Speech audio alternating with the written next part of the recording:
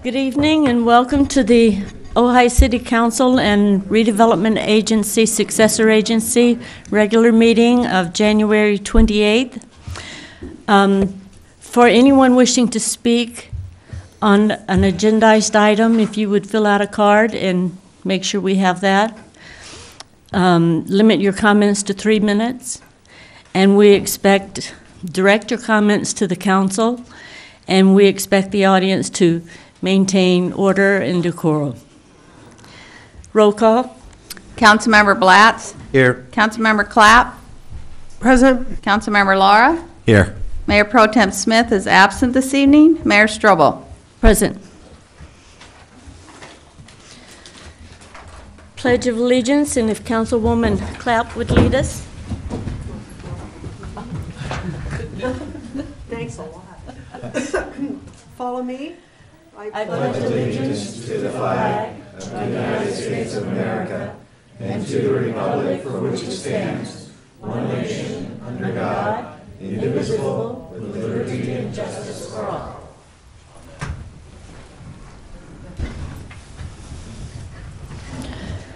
We have a presentation this evening, Safe Harbor Kids, and we have two people here to present that, and I thought I'd lost the cards. Petria Alexandra Williams and John Williams. Hello, thank you for having us here. My name is Petria Alexandra Williams, and it's Safety Harbor Kids, and we have been serving local orphans, foster, and homeless children for over 7 years. We provide career, college, music, and art programs to children within foster care homes within 15 different foster care homes from Santa Barbara to Pasadena. And we also work intimately with the Casita Springs girls right down the street. The children that we serve, when they hit 18, 80% will end up homeless, and 60% will end up in prison. And as leaders of our community, it is our responsibility to help these children and to change those statistics. And at Safety Harbor Kids, we're doing that. We bring community members together with the children around the holidays. We show the children, we give them jobs, we show them about different jobs. We have motivational speakers at these events. We have career guidance. They fill out applications on how to get a job. They learn about how to get into college. And they have music and art lessons while having a party. Whether it's our etiquette and manners, where we teach the kids the basic skills that they need to get a job, to get adopted, and to succeed in life. That's to fill the gap where they don't have. At the holiday party, the gifts that we give the kids, it's the only gift a lot of these kids will get all year long, and that's quotes directly come from the homes that we serve. We make sure they all leave with shoes, school supplies, and the necessities that they need to make it in life, along with mentors and help and guidance. What we're doing with, sorry about this. So what we're doing with this, we're also providing, right now we're raising funds to do our programs in the home. That's where we bring tutors to the homes to do the music lessons, the art lessons, and the academic tutoring. And we've been offered scholarships from Pepperdine University. Our children will have full scholarships with guidance and financial funding. We have girls in Casita Springs right here that we know could get there, and they could do it. We could make a difference in their lives and break the cycle of homelessness, poverty, and prison that ensnares our local foster youth. Of the kids, only 10% foster kids ever get to go to college. We have the kids, when they come, and of those children, only 2% ever graduate. When they come to our events, we have them fill out forms, and we tell them, find out who they are, what they want to be when they grow up. Do they want to go to college? Do they want to have mentors? And we watch the transition as they come in with nothing, nobody, scratch out with negative, and as they start to grow and they start to learn, it changes, and we see the transition in their forms from these kids as they go from event to event. What we're doing with one of our young ladies, I was taking a walk a couple weeks ago in Libby Park, and I ran into a counselor, Heather, from the Cedar Springs home. She told me in the 7 years that she's been working there, our young girl, Marissa Miller, is the first young lady she's ever seen successfully roll out of the system. In the fact that she has a job, she's renting a room, she's got a full-time job, a part-time job, she's going to school to finish her high school, she's doing part-time to get her certified nurses administration assistant license, and she is enrolled to go to college. And so we're helping her with the things, because things come along the ways and they stop you and you can't succeed and they don't have somebody to turn to. So that's what some of the things we do at Safety Harbor Kids. We are currently, our fundraising, we'd like to do an event next year at, Jackson Brown is on our board, and he's going to be doing a concert for us, so we'd like to do something at Libby Bowl in 2015, or 15, I guess, sorry, coming in. And then we're also going to be doing a marathon, and we invite community members to come work with Safety Harbor Kids, to participate. You get a real chance to hands-on, to see the child, to see it make a difference, and to watch them. They walk in closed and sheltered, and after just a few hours with the people, they open up, and they come in and go, I can do that, whatever it is. So we give them the inspiration, dreams, and hopes, so that they have a reason to go to school, a reason not to get in trouble, a reason and a purpose for staying on the right track. And that's basically what we've been doing. One young man who had been with us for quite a few years, he said that Safety Harbor Kids helped him overcome his fears. And I would like to introduce you to also some of our local community members that have participated and helped. Larry Wild from Coldwell Banker. The Ojai Business Center is one of our sponsors, Rainbow Bridge. And we would like to invite the community, the council, to let you know we're here. We've been kind of a quiet little secret doing our services and not letting anybody know. My husband and I relocated here 2 years ago, and we're just so blessed to have moved from Topanga and Malibu here to Ojai. And we are expanding our services here within the community and would like to let everybody know we're here. I'd like to introduce you to John Williams. He is the founder of Safety Harbor Kids, and he was a parentless child who grew up in Malibu, had this vision, and pulled me out of producing films into saving children's lives. So thank you for your time. Thank you. Very nice, thank you. And I was just curious how much time I have here. It's got 3 minutes? 3 to 5 minutes. Beautiful. Safety Harbor Kids is, as Petri mentioned, is a wonderful charity geared toward helping children in college, career, music, and the arts programs. You know, there are a lot of charities out there, a lot of philanthropic organizations. One of the things that sets Safety Harbor Kids apart is our expense ratio. Charity operates on a 25% expense ratio, which is very low. Many charities are up there in the 80 and 90 percentile, which means when you donate $100 to the charity, 90% of your money goes to expenses, and only $10 of that $100 actually goes to help the programs. So it's something that people really have to look out for when they're donating to charity, and we keep our expense ratio very low. I'm a volunteer. Don't take any money for helping the organization.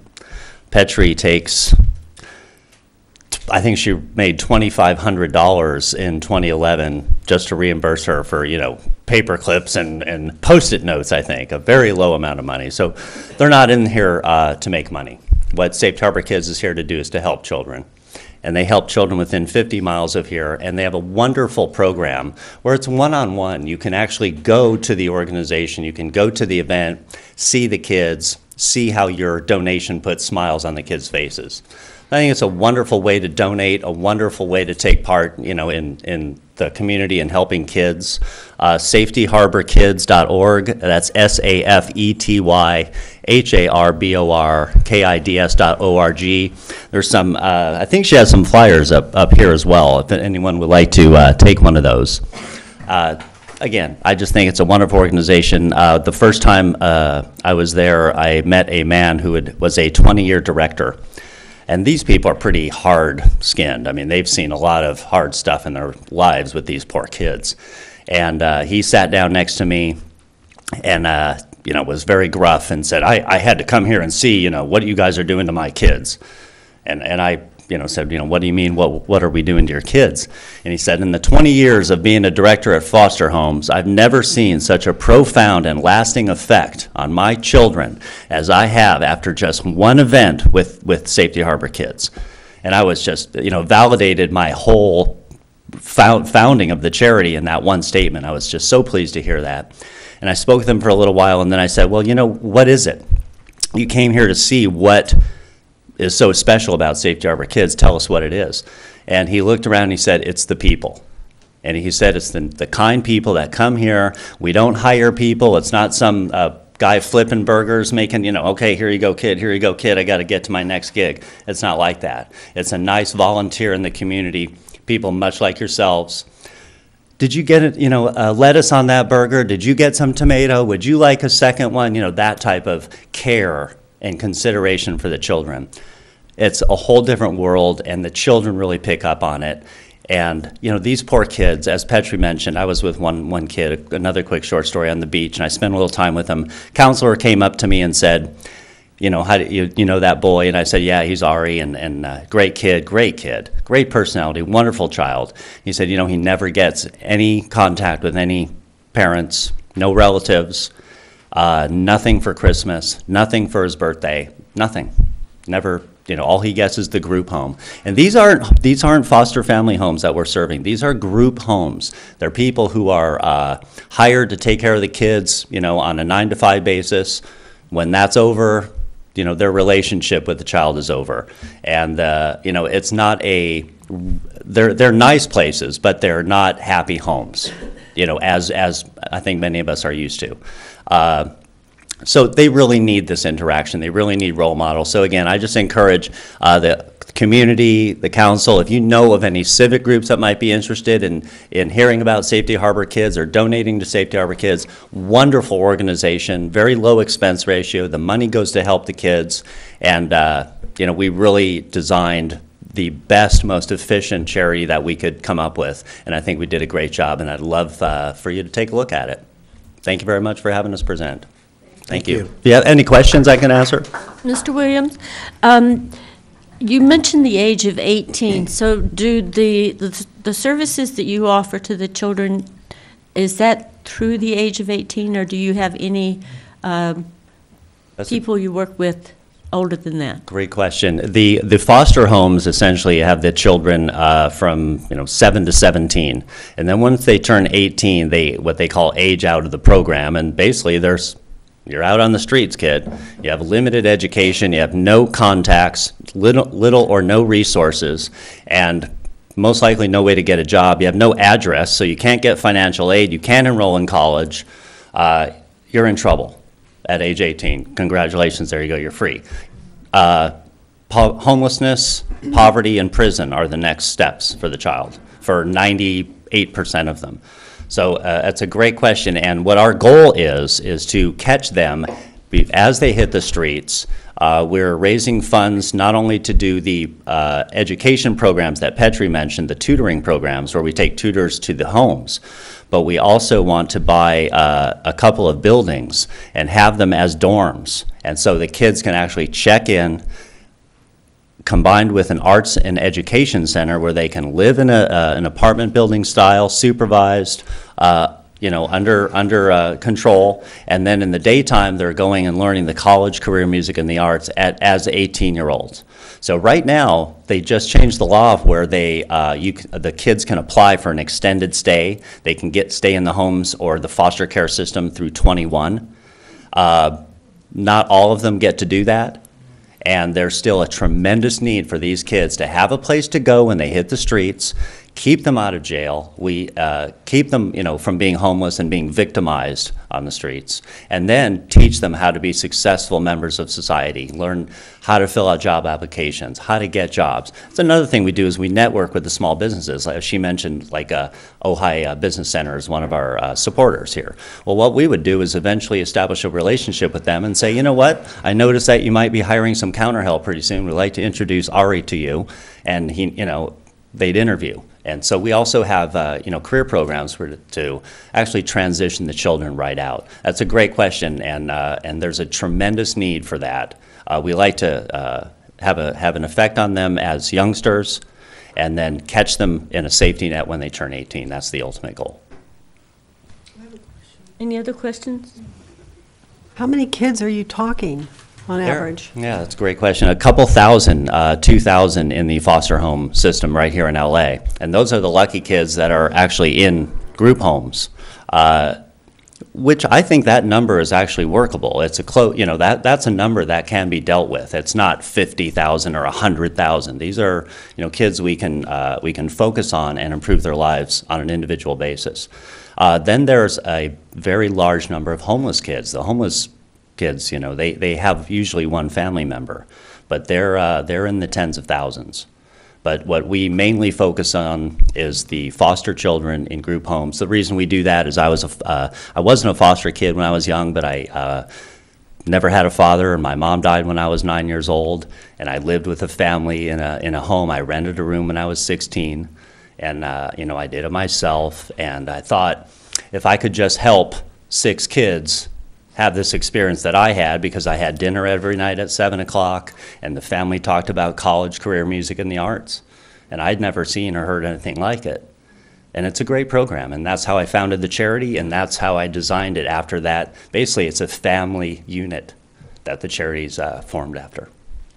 So about 2,000 kids. We can reach them. They're there. We have repeat kids. We have special events throughout the year. We bring the kids and introduce them to these concepts. Honesty, self-respect, and integrity are huge focuses for us. We teach those kids those 3 concepts, as well as many others. So we bring them there. We bring them to special events. We teach them etiquette and manners, give them motivation speeches, tell them how to get jobs, what good work habits are, how to network, things of that nature. And we have repeat kids, and you can really see the difference. It's tremendous, the way the kids change right at our event when they see people such as yourselves and these other people in the community, reaching out with love, and that's the important thing. Any other questions from council members? I just have a comment. Thank you for doing such great work, really, and bringing and introducing it to the Ojai Valley, because I'm sure there's people that are going to benefit from it. So thank you. Thank Mr. you very Williams. much. And thank you all. Thank you, council, for having us. Have a good evening. Thank you, Mr. Thank you very Williams. much.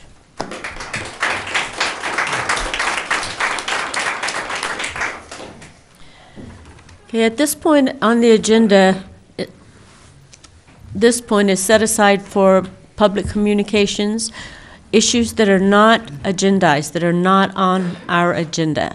And if you haven't filled out a card, I would ask you to do so. Limit your comments to 3 minutes. And remember that the council, if it's an unagendized item, the council will not get into discussion on it or take any action on it. But it may be referred to staff and placed on a future agenda. So keep in mind, the council will not take any action. We're here to receive your comments, to receive your input. And before we get into the speaker cards, Mr. Clark would like to introduce our new Community Development Director.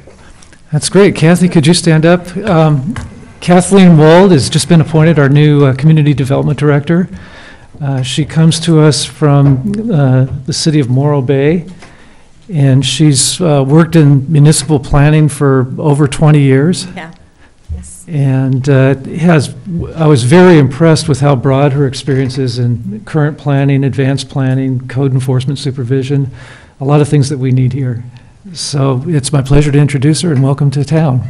Thank you. And so I'm very happy to meet all of you, and as well as the people in the audience and the community. And I just like to say that everywhere I go, it seems like I'm sort of already known. So I'm really looking forward to meeting and actually knowing the names of my fellow people here in Ojai. So I'm really excited to be here.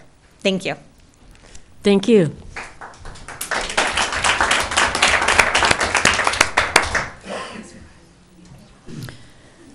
Okay, I'm just going to go through my cards in the order that I have them. It may not be the order in which you turn them in. Michael Shanahan.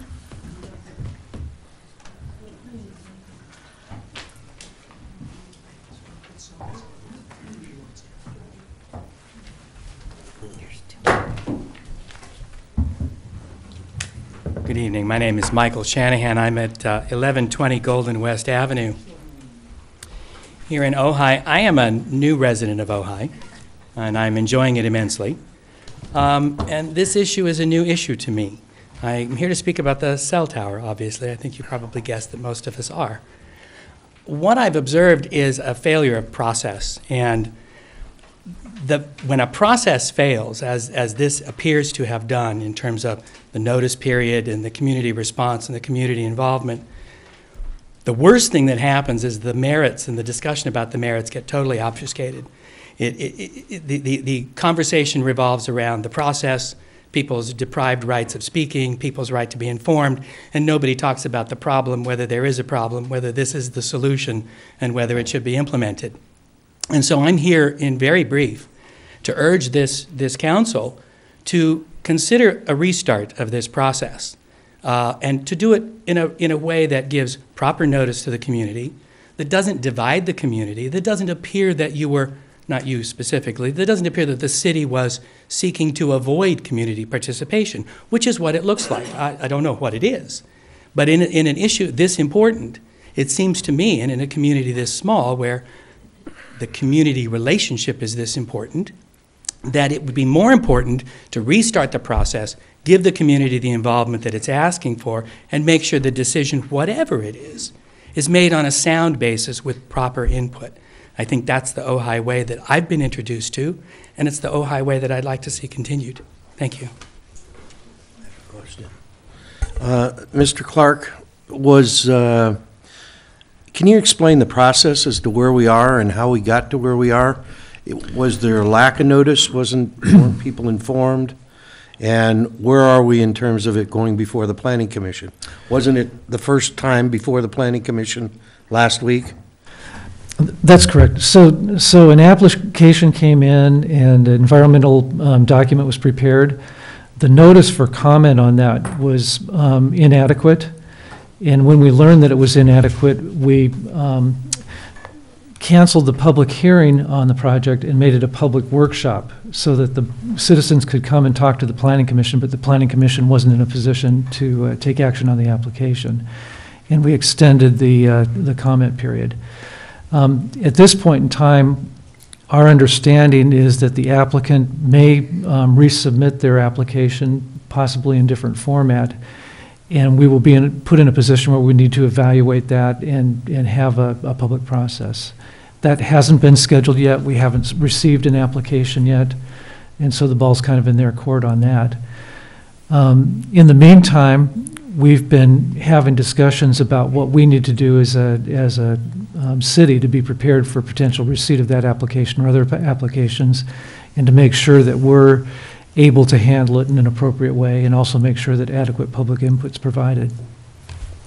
Does the city have a absolute police power over the issuance of the permit, or is somehow a federal preemption involved in this?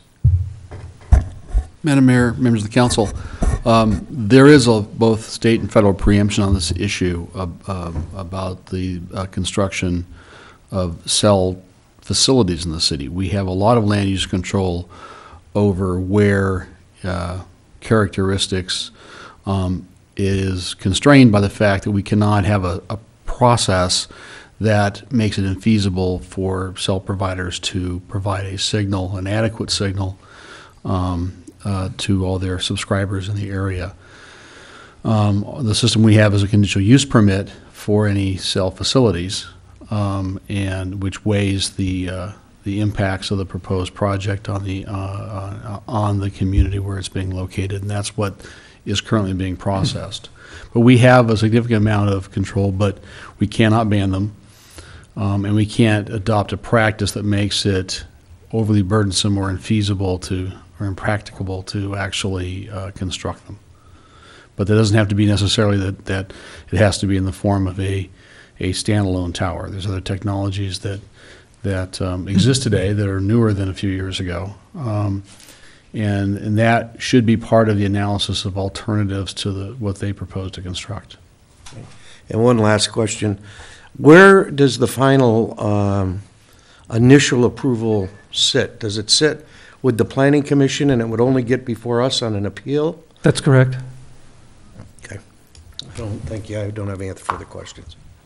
Okay, our next speaker, Bob Daddy. Thank you very much, Bob Daddy, Ojai. I came to this meeting, the commissioners' meeting, to talk about the cell tower and see what was going on. I had to get up after about 30 minutes because for the 29-minute period that you can look at on the tape, we had some contract planners really tell us something that I was kind of shocked at. There was somebody I respect very much, Cordes Kohler. He's one of our past planning commissioners. And I remember him saying to staff, your job is to tell us what we can do, not what we can't do. And we listened for 29 minutes as a community, and it seemed like we were talked down to and scolded about what we couldn't do. You can't do this for all of these myriad of reasons. I think that was incredibly unfair. It was totally unbalanced. As all of you ran for council, you talked about transparency and fairness and balance, and I did not see that at that meeting whatsoever. It appeared that those people here were only representative of the applicant and not the people that pay taxes or reside in this community. And I'd like to see that reset, and I'd like you to do whatever you need to do, but I think staff needs to take a look. We've had Rincon for years, and maybe it's time for another RFP. Maybe it is time for us to get a different, fresh look. We seem to be getting the same type of thing, and we've had this contract for years. I think it's time for us to look at all of the outside people that we have advised us about our community and the value of our lives. And then the last thing, just by coincidence, Greg Grant has been getting calls from me of late. We have another dead tree, which happens to be outside Councilman Blatz's office. That thing died just in a couple of days. We're really having a rash of these conifers die all over the community. It is really getting to be hazardous. Now, I've contacted Ventura County Fire. I've been on them for a couple months, and I haven't had any help. I do remember our city attorney, Mr. Fletcher, talking about the awesome police power that the city has. And I'm hoping whether it's an emergency ordinance to have people remove these extremely hazardous burning, soon-to-be burning bushes around here. But I would like you to spend a minute, if you can, later in the presentation, and talk to your Public Works manager, Mr. Grant, because he and I have discussed it, and we have virtually dozens, if not hundreds, of these trees that are dead and standing that really present a very clear hazard. Something on the amount, we're getting to be Oakland Hills with the drought we have. And we need to start removing this stuff now. Thank you.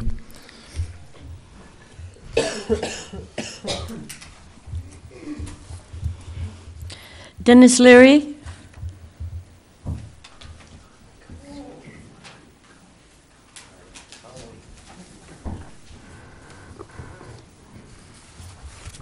Good evening. I just said to Bob, it's a hard act to follow. I want to talk to you not about fire, but about water. The drought is the background of it. A couple of years ago, I made a suggestion that the city drill its own well for drinking and cooking water. And I don't know if Mr. Clark remembers, but I talked to him about it and some other people, and it didn't really, wasn't the impetus there, and it didn't quite seem feasible, and there's multiple objections. But now with the drought and the headlines from Friday's paper, OVN, I want to take another look at it and discuss it with you. I think it's a safety and health issue, at least for somebody like me. Even if we win the case with Casitas, it'll be an improvement, but it's not an ideal situation from my point of view. We're still going to have water piped horizontally through these pipes, and chlorine is added to it. Chlorine is a toxic thing. It's a poison, really. So a lot of people don't. How many of us drink the water from the tap? People buy water, bottled water, or they have elaborate filtration systems and so on, because the water nowadays is really iffy. But there's a lot of people in our community that really don't understand that they're probably drinking tap water, and many of them include children, mothers, and so on. It's not a safe situation. So I'm looking at it, even with Casitas. I mean, what if we have drought for a few years? What if Casitas dries up? You say, well, that's not going to happen. God isn't going to do that to us. How do we know? I mean, we can't play God. We don't know what's going to happen. But the responsibility of government, as far as I can see, is to really prepare for the worst. Hope for the best, prepare for the worst. So now is the time to start looking at these things. Now, if you have your own well, the city, we have control of it. Casitas, you got 1/5 control, maybe. And then it's going to be, it's going to be a real deal if we get short. Anyway, I wrote an article and I submitted it to the OVN yesterday by email, in which I expanded on my idea. Is that, and I know there's, in your mind you're thinking all kinds of objections, especially money. We don't have the money. Well, if we would waste money, like on, excuse me for saying this again, but Libby Bowl, we'd have $1 million to drill a deep well. In drought conditions, you have to adjust. You have to go where the water is, and it's going to be deep, down to bedrock, maybe in the bedrock. And if you get the sweet water in the bedrock, you really got a nice treasure. So just an idea I want to bring up again is think about it. In addition to Casitas, we need our own source for drinking and cooking only. That's a safety health issue. Thank you very much. Next speaker, Etta Haddon.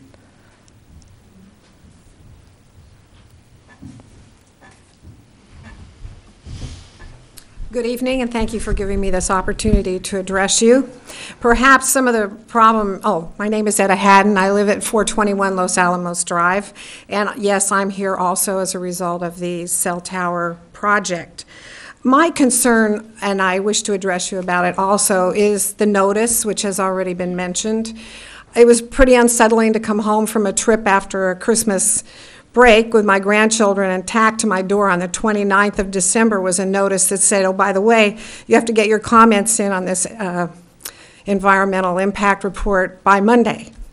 So it was shocking to me, because I live in an environment where due process is part of a primary consideration, and there just wasn't any here. The other part that concerns me about this is that when asked why, what happened, how come, there have been no satisfactory answers as to why our community was really blindsided by this lack of notice and lack of due process. The other issue that I want to bring up to you is really critical to the whole community and not just this one cell tower. And that is that with the enactment of the 2012 Middle Class Tax Reform Act, there are provisions in there that have limited or put limitations on cities in relation to modification of cell towers. This is an extremely critical issue. Every time a cell tower comes in, there's more limitation on the city as to how much you can do to prevent unwieldy modifications of it. So my suggestion is that as a community, we need to hire someone who is really an expert in preparing ordinances, to properly prepare an ordinance, a telecommunications ordinance for the city of Ojai. There are folks out there that specialize in that, and I'm just highly encouraging and recommending that we all really take a look at this, because it will impact this entire community. Thank you very much.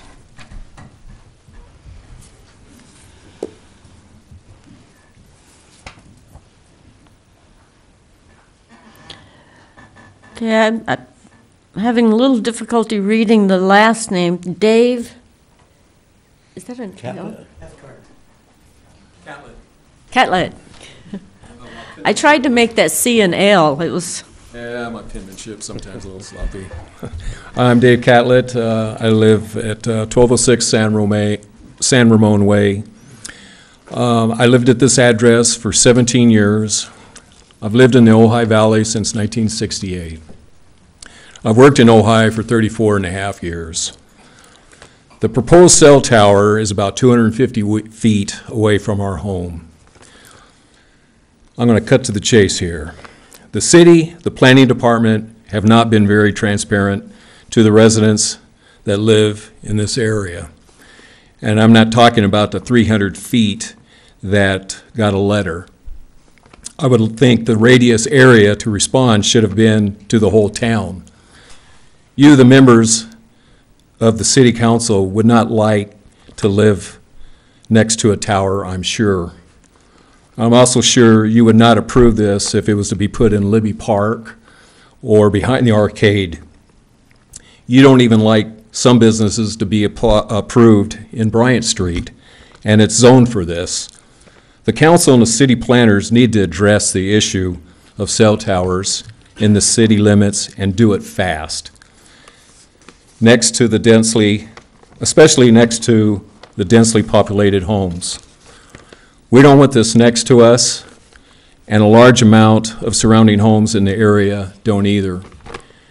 Now, I know AT&T is hell-bent on putting their tower in this particular location. And I also know that there's a bunch of different areas that they can put this far away from us. It doesn't need to be in the densely populated area. So I feel that you guys need to put a kibosh to this, because AT&T, if they do go in there, they can sublease this to other cell tower places too. So there just wouldn't be them, which have 12 supposedly antennas. There could be a total of 48, because there's 3 other cell companies that can sublease to this joint. So our place is really going to be blasted. I'm retired. I really don't want to move yet, but you guys are forcing me, and I really hate that. So I wish you guys could really do the right thing for us and the town itself. Thank you.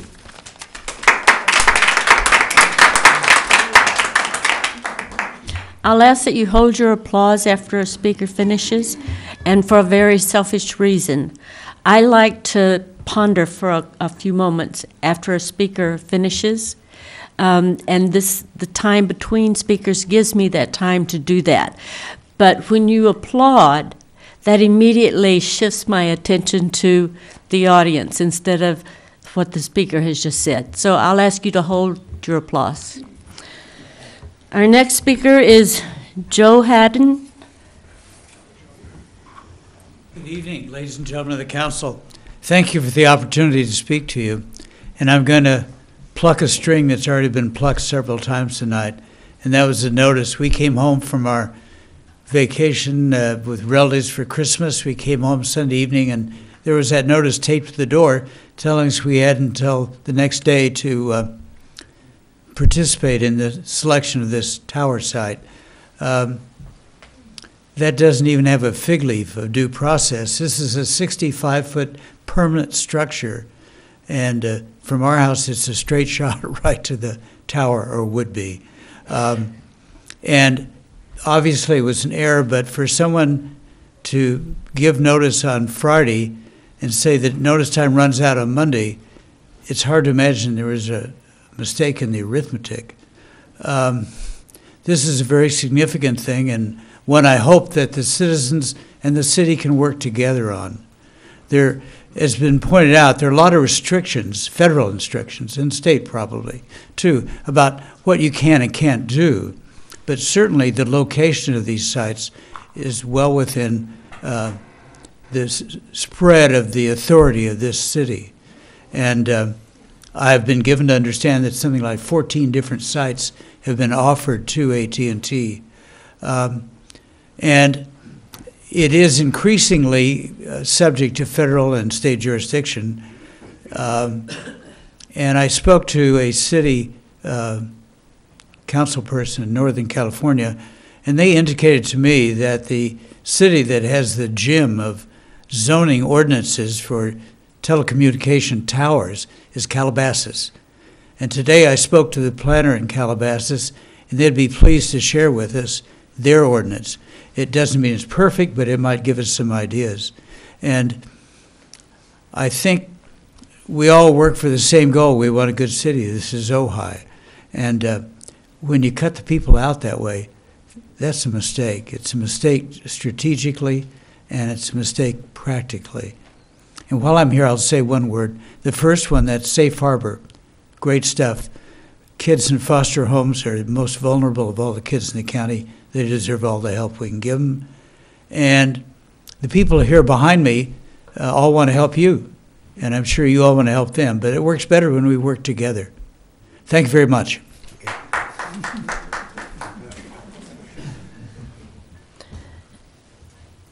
And before the next speaker, I want to mention that the city manager has addressed the noticing problem already, but after all of the speakers, I'll ask that he address it again. Our next speaker, Jan Lewis.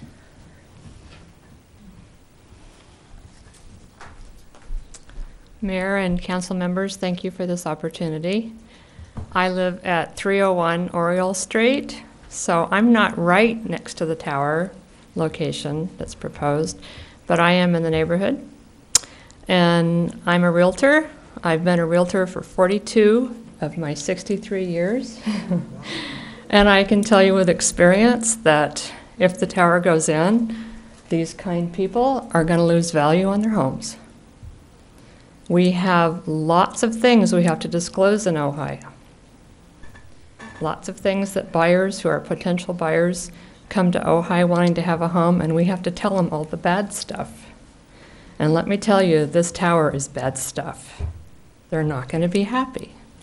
So all these lovely people who are thinking of maybe retiring and moving or want to sell their home for some other reason, they're going to lose value when they do so. And when homes go down in value, taxes go down in value. And that's important to the city.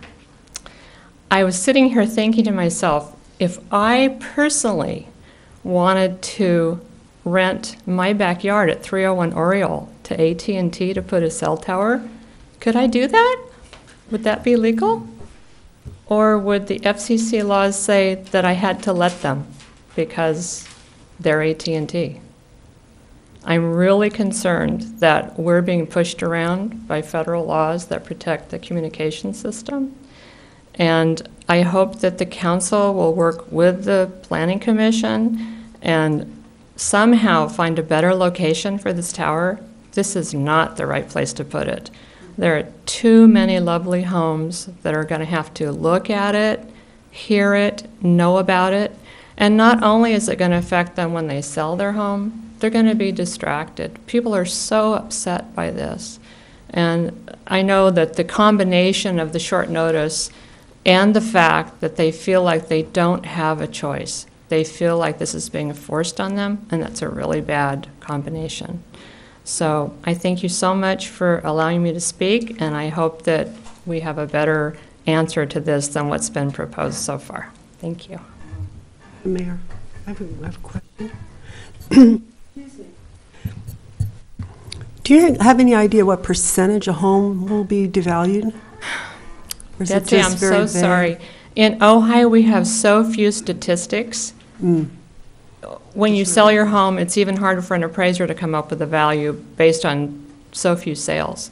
Our Gotcha. inventory is extremely low. We only have 81 homes for sale in the Ojai Valley right now. Mhm. So I wish I could. It's been said to me, the same question has been said to me by other people, wanting to know, is it going to be 20%, 30%?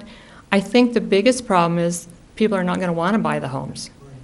It's not a specific percentage, it's the inability. It's not going to be marketable at all. Correct. Okay. People will go elsewhere. Okay, thanks. Thank you for your question. I have a speaker card for Don and Linda Law, but I'm going to ask if the intent was for both of you to speak, or did you wish to speak together? No, just myself. Okay. Okay, Don Law. Thank you. Thanks for the opportunity to talk to you tonight. Incidentally, my name is Don Law, and I live at 1207 San Ramon Way. And I'll open by saying that I don't like confrontation. And tonight, essentially, on behalf of the people behind me, this is a confrontation to, of all people, my city council. But I have no choice for the reasons just stated by Jan Lewis. My wife and I are deeply concerned about the drop in property value and the reduced appeal that was also mentioned, and frankly, the possibility of damage from radiation. And I know you sweep that aside, as does AT&T. But the internet is rife with worldwide articles about the damage to health done by radiation. I'll leave it at that because that has already been addressed by AT&T. It is obvious to this body that when you propose something like this, that you just open a can of worms, and I think that's been demonstrated at last week's meeting and this week's meeting. We are angry, disappointed, puzzled. I wouldn't be quite as puzzled if you didn't have alternative sites, but I know of 5 sites that have been offered right across Grand Avenue in the Groves. And now I heard the number of 14 or 15, which amazes me. Now, with that option, it seems to me that you could move across Grand, and if it goes a mile left or right, what's the difference? With the technology and the strength of microwave and cell tower transmission, you can't tell me that a mile makes that much difference to AT&T. Raises question in my mind, well, let me go on to the survival of the little tiny preschool that exists in the church. They rent space from the church, and you've heard this many times before, and I want to reinforce that. I went to talk to the director of that school about 2 or 3 weeks ago, and she is terribly upset. She has a group of about 15 little kids in there, and she anticipates a drop in student body if it hasn't already started. I would be surprised. That school probably will not make it, and they pay rent to the church. The church has an average of 10 cars in there, so it's going to be damaging financially to the church if that school closes. And my last question is it worth it to the city to take this on? I don't understand your position. I was a small business owner for 15 years. I dealt with business logic every single day. This is not logical.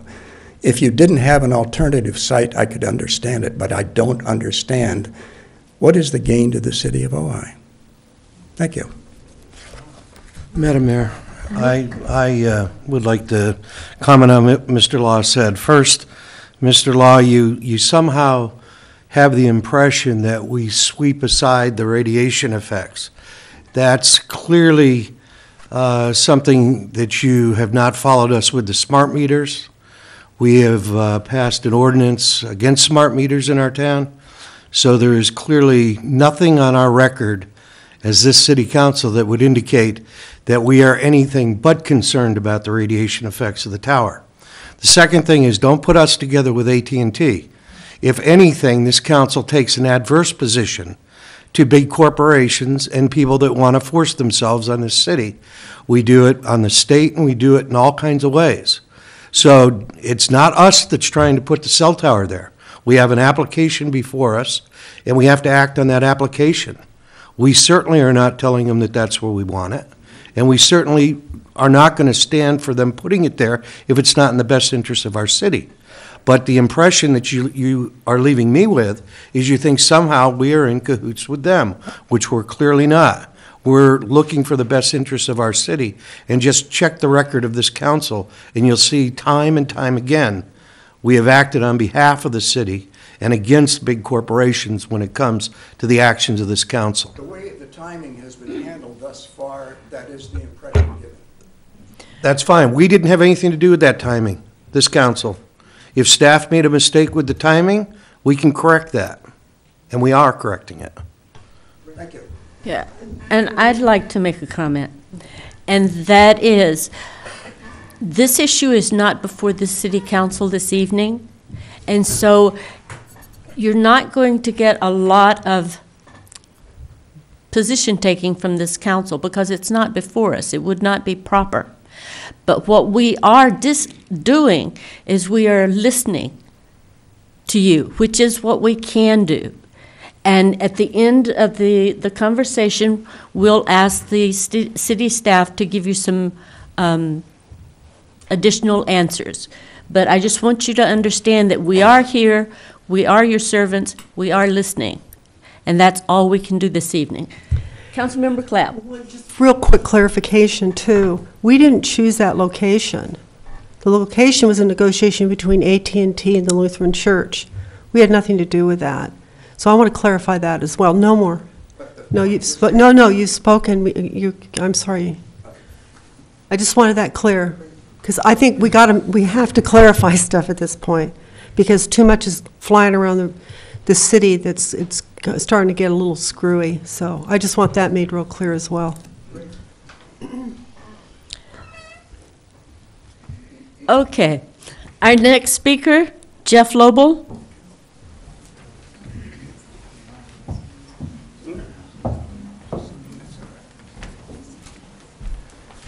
Good evening. My name is Jeff Lobel. I live with my family at 1126 Paseo del Robles Court, Ojai. I'm here because the council's leadership is required to correct and to repair the damage done by the city staff in mishandling this application. Specifically, with respect to what Councilwoman Clapp just said, on July the 22nd, Mr. Mullane indicated that the application was incomplete, in part because the alternative cell sites were not provided.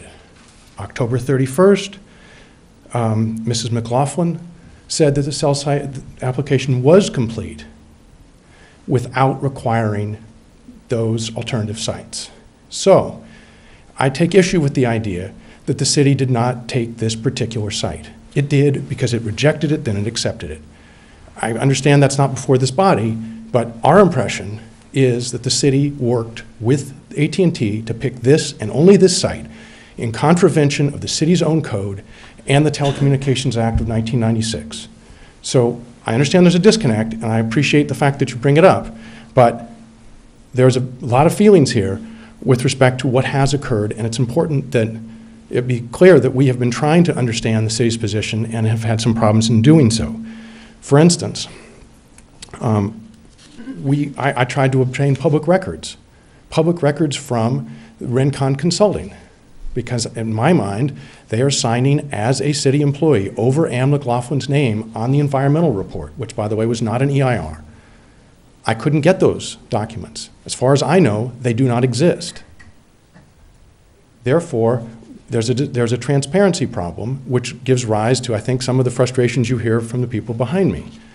I find it troubling that the city is now waiting for AT&T to respond. There's an application, it's been noticed, notice it again, reject it, if you really want to deal with this. But when you drag it out as you have, you affect all of our lives on a daily basis.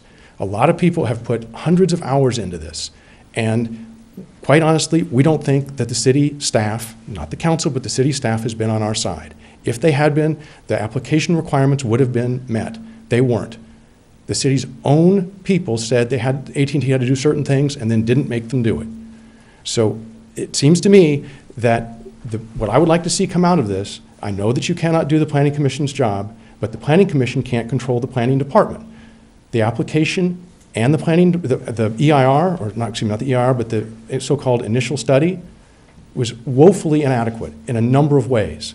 Are we going to now go back and use that same firm again to do another lousy job? Who's going to pay them the $10,000 for the second study if they choose other locations?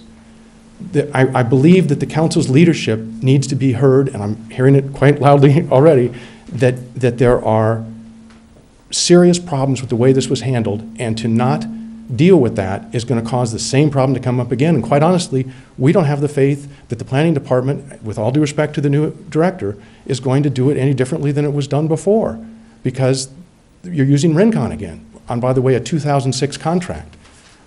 I find that to be troubling from the point of view of the residents who, quite honestly, have had their experience severely damaged. No one can sell their houses now. I mean, you can drag this out for 6 months, but we're hurt every day. And I don't believe the city should put us in that position. Finally, I know my time is running down, but there is a 150-day application to conclusion requirement within, I believe, the Telecommunications Act. I'm sure Mr. Fletcher knows this better than I do. That 150 days hasn't been told that I know of.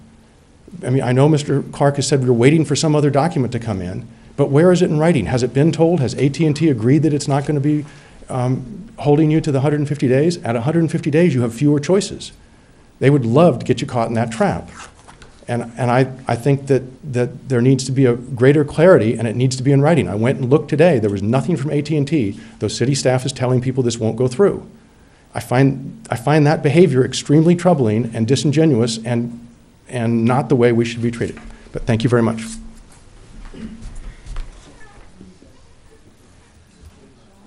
Next speaker, Michelle Thomas.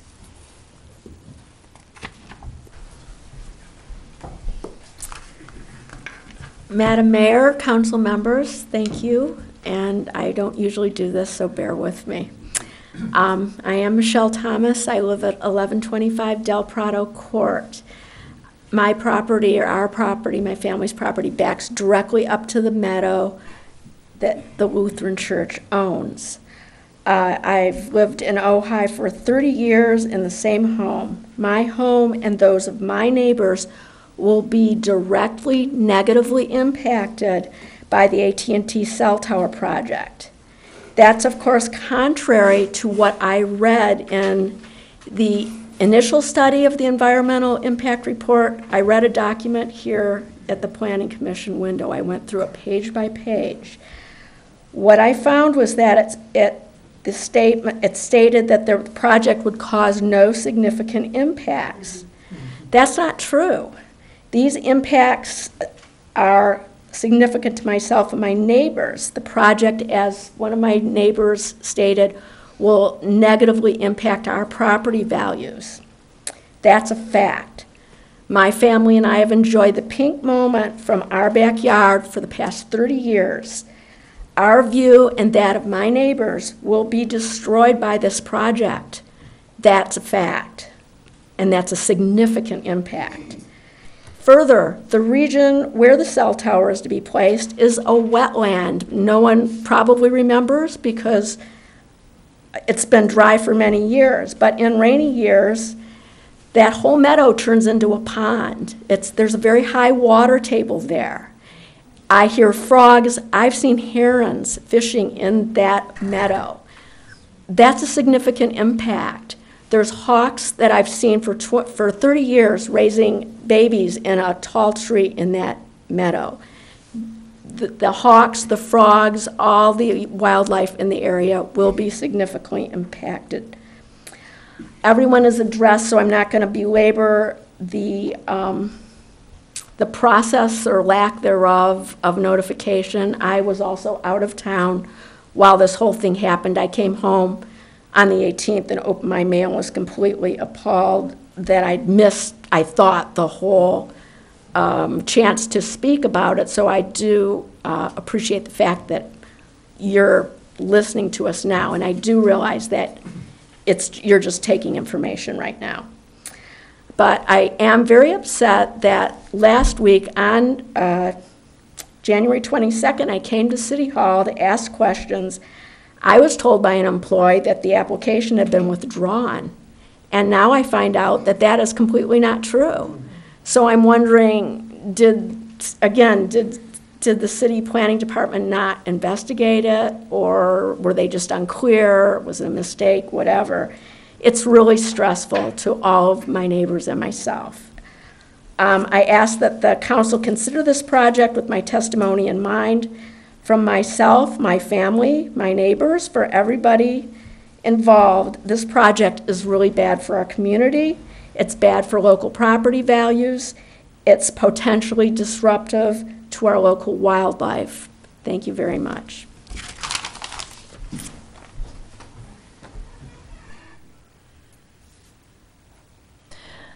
Our next speaker is Bruce. Hi, yes. Thank you.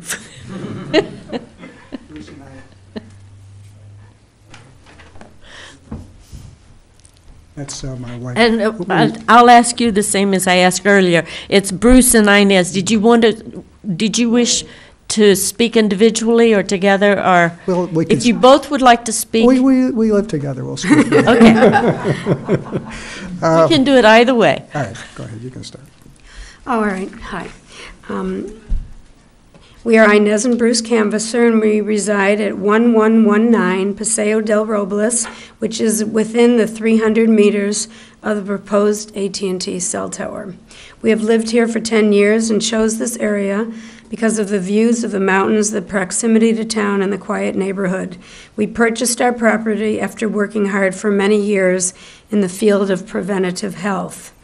We are absolutely opposed to this cell tower in such a medium-density residential neighborhood. I was going to say, just because the church is a commercial, but it's one building, and the whole rest is residential. We pay property tax. Our house is a substantial investment. We should have a say as to what goes on in our neighborhood and our beloved city of Ojai. We are not opposed to cell towers, but they should be away from residences, schools, etc. Although they say this 65-foot tower will be disguised in an artificial tree, it will change the aesthetics of the neighborhood. The tower on the Caltrans property is quite an eyesore. Also, our peace and quiet will be disrupted. Presently, we can hear the birds, and a huge generator and air conditioner going day and night is unacceptable. There are many studies, and we won't get into all of them, and I'm sure we'll try to present a lot of them. I'm a naturopathic physician, and I've had to serve the governor in the state of Oregon and Naturopathic Licensing Board, actually 2 different governors. So I've had to sit and make hard decisions and listen for hours to complaints on doctors and write laws and whatever.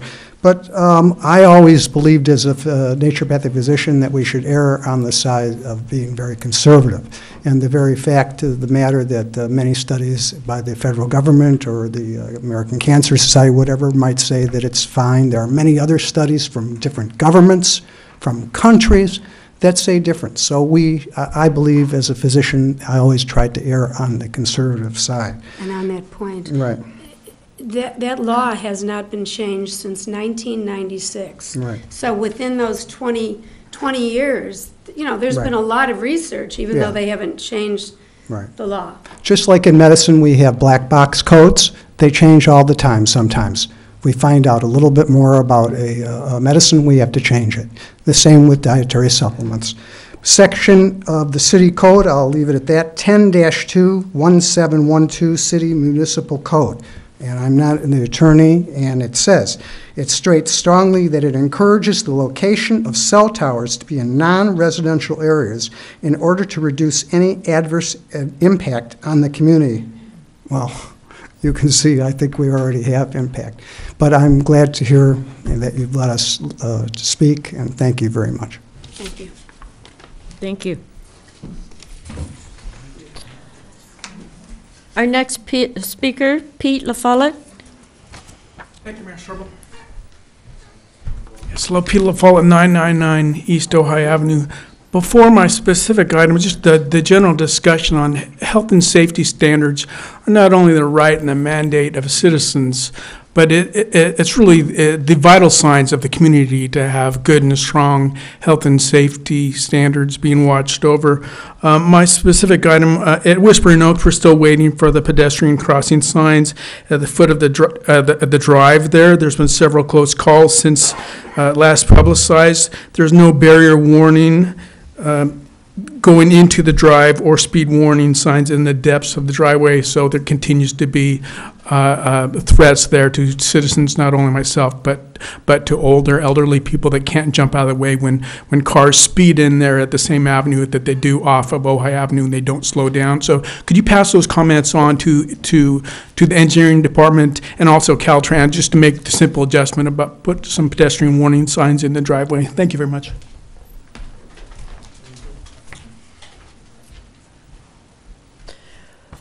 Our next speaker, Wayne Maynard.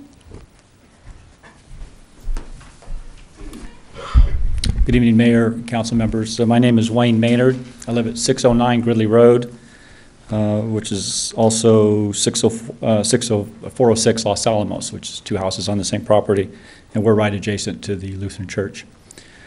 Today, I'd like to ask the council to direct the city staff to require AT&T to comply with all of the municipal code requirements, particularly the requirement of alternative sites. Your municipal code says that as part of the application that they should include a reasonable number of alternative sites. To me, that implies a decision has to be made if you have alternative sites. And I believe staff has given that authority back to AT&T. There was one alternative site identified in the document, was a piece of property across the street on Grand. And AT&T stated in their document that they determined it wasn't as technically feasible as the site at the Lutheran Church. And to me, that's the city staff giving away the authority of the city to make decisions, and that's not appropriate. So I would like you to direct your staff to enforce that provision of the municipal code to require alternative sites, included in the negative declaration so that the other sites can be evaluated in the environmental document so that a decision can be made. Which site is going to have the least amount of environmental impacts? I can guarantee you if you pick another site, you're not going to have to remove a protected mature sycamore tree, which is very sad to me to have to remove that. Anyway, those are my comments. Don't give your authority away to the applicant. You know, make the decisions. Thank you.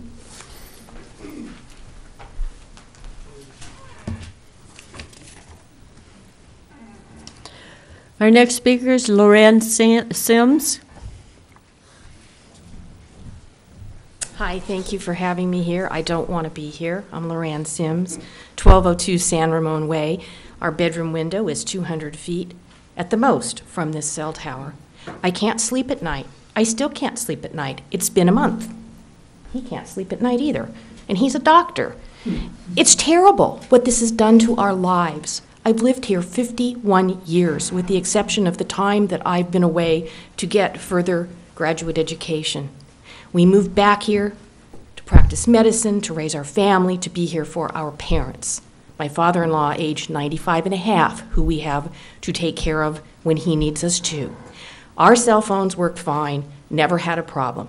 In our medical office for the last 4 weeks, I have been doing nothing but asking people that come in the door, do you have a problem with your cell service? I have not had one single person, listen to me, all of you listen to me, one single person say to me, I need better cell service. So what is this about? AT&T says it's 1/8 of a mile each side. That's 1/4 of a mile across, if my math's right. So who's getting the cell service? The orange trees don't need the cell service. That's where it's directed. 1/8 of a mile, what is this? AT&T wants to get into this city. They want to put a cell tower somewhere. The Lutheran Church probably invited them here. I don't really know if that's true or not. And so easy done. Goes through city staff, horrified, get this letter. I don't like to be treated like this after 51 years of loving this community. I frankly don't want to live here anymore. I don't want to live here anymore, and I'm not going to live here anymore if this is how city staff and the rest of you. Mr. Attorney, are you paying attention? Yes, ma'am. I don't think you are. Could you please pay attention to me? I pay your salary. Address the council, please. He's part of it. You must understand, it's very destructive to all of us, all of my neighbors, to this whole community. If it was in any of your backyards, we wouldn't be here tonight because this cell tower wouldn't be here. How can you all not know what's going on with city staff? This started months and months and months ago. Months ago, I should have been a little smarter when I saw people drilling. I thought, oh, you must be drilling for water. Well, I was sure a fool. They weren't drilling for water. They were drilling to see what kind of land they were going to propose this thing on. You know, people were out there surveying. I'm really dumb. I didn't think anything like this could go on outside my bedroom window. Now, I can't live in my house. I can't sell my house. I can't rent my house. I can't do anything. I'm stuck, as are all my neighbors. 51 years of my life, 51 years, and it's come to this beautiful city of Ojai. People come here to relax and get away from it. And I don't want to live here anymore. So I beg all of you, city council members, listen to us. This was a beautiful city, and we're losing it to AT&T and people like that. Thank you. Our next speaker, Dr. Raymond Sims. Good evening, and thank you, council members. Raymond Sims at 1202 San Ramon Way. As you've heard from my wife, we've been obviously very emotionally upset by the proposed application for the cell tower. I've been a physician here for over 30 years. I've been here for my patients 24/7 most of the time.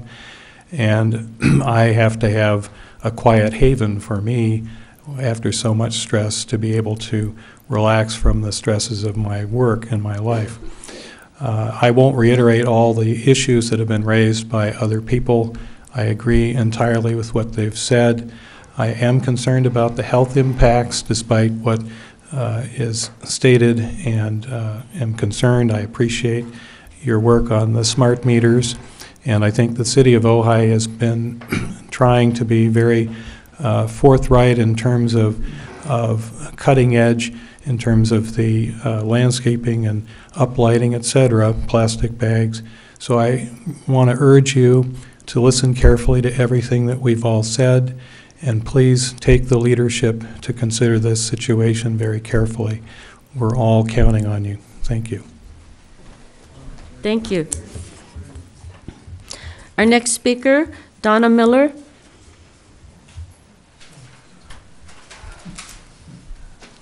Very nervous.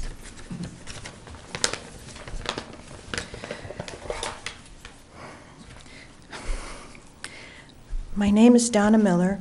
I reside at 574 Los Alamos Drive.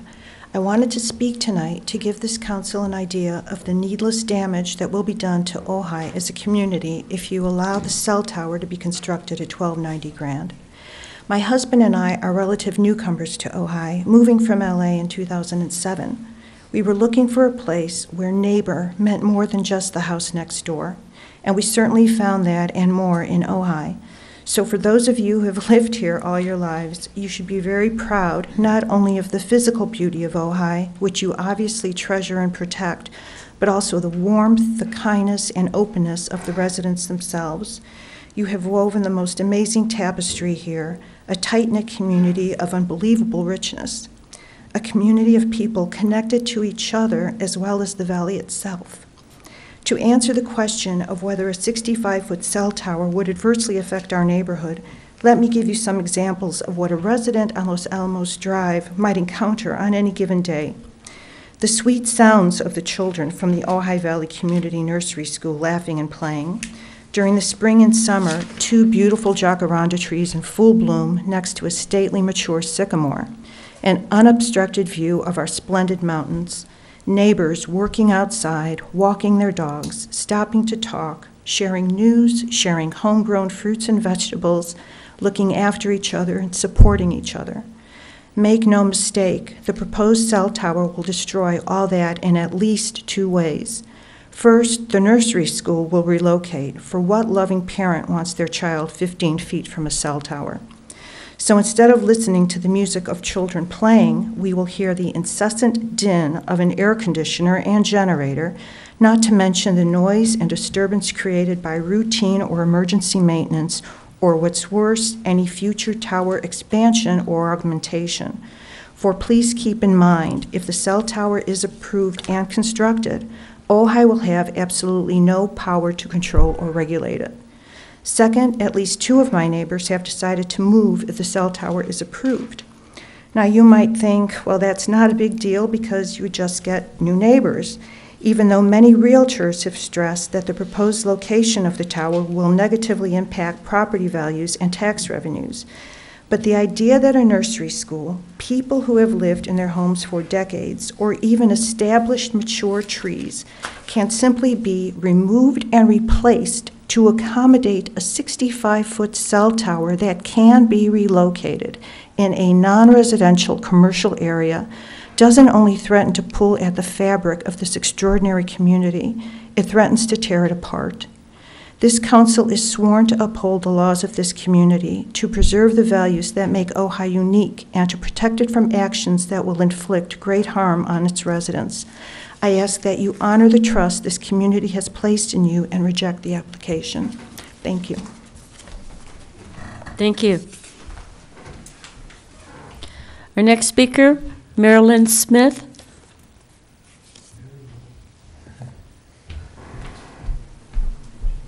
Good evening. Thank you for allowing us to speak. My name is Marilyn Smith. My husband Jack and I have been in Ojai since 1970. We've been in our home at 1209 San Ramon Way for over 23 years. Both of us have worked in the schools for over 40 years, so we're familiar with the community, familiar with our children, familiar with Ojai. We love Ojai, but now Jack and I are distressed. We're distressed of the thought of a cell phone tower in our residential neighborhood. We're distressed about the poor communication between the city and the neighbors. We're distressed about the poor communication between the church and its neighbors. We're distressed that there's no documented need for a wireless cell phone tower. We're just really distressed that the cell phone tower is proposed to be in a residential neighborhood rather than a commercial corridor or even agricultural or industrial area. I'm particularly distressed that it would be next to very small children or very elderly adults. We're distressed over the health impacts, and we're distressed over the potential negative effects on property values. I know that the City Council operates as representatives of its citizens. Please consider the wishes of the citizens. We are opposed to the placement of the proposed tower. Thank you. Thank you. Our next speaker, Khaled Alawar. Did I get even close? You did it too well, it scares me.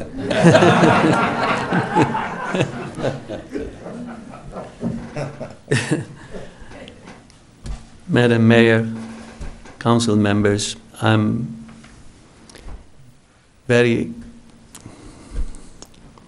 well, after I've listened to all these people, I got really kind of emotional because I do sense that their fears are very real and their concerns are very real. There's no question about it. This is not the first time Ojai faced such an intrusion on its lifestyle in the quality of living that is here. Weldon Canyon is a definite example of that. In the last 32 years I've been living here, I've never been more proud how the city and the citizens and the residents of this valley rallied together and did stop the creation of Weldon Canyon. This is a very special community. I've had the privilege of living in so many different places in the world. I was born actually in Africa. I lived in Lebanon. I lived in many, many places. And I've said it many times, I've never felt at home till I came to this place. This is a very special place. It's a very sacred place. And the concerns of all the people who spoke are so real. And they are our friends and neighbors. And I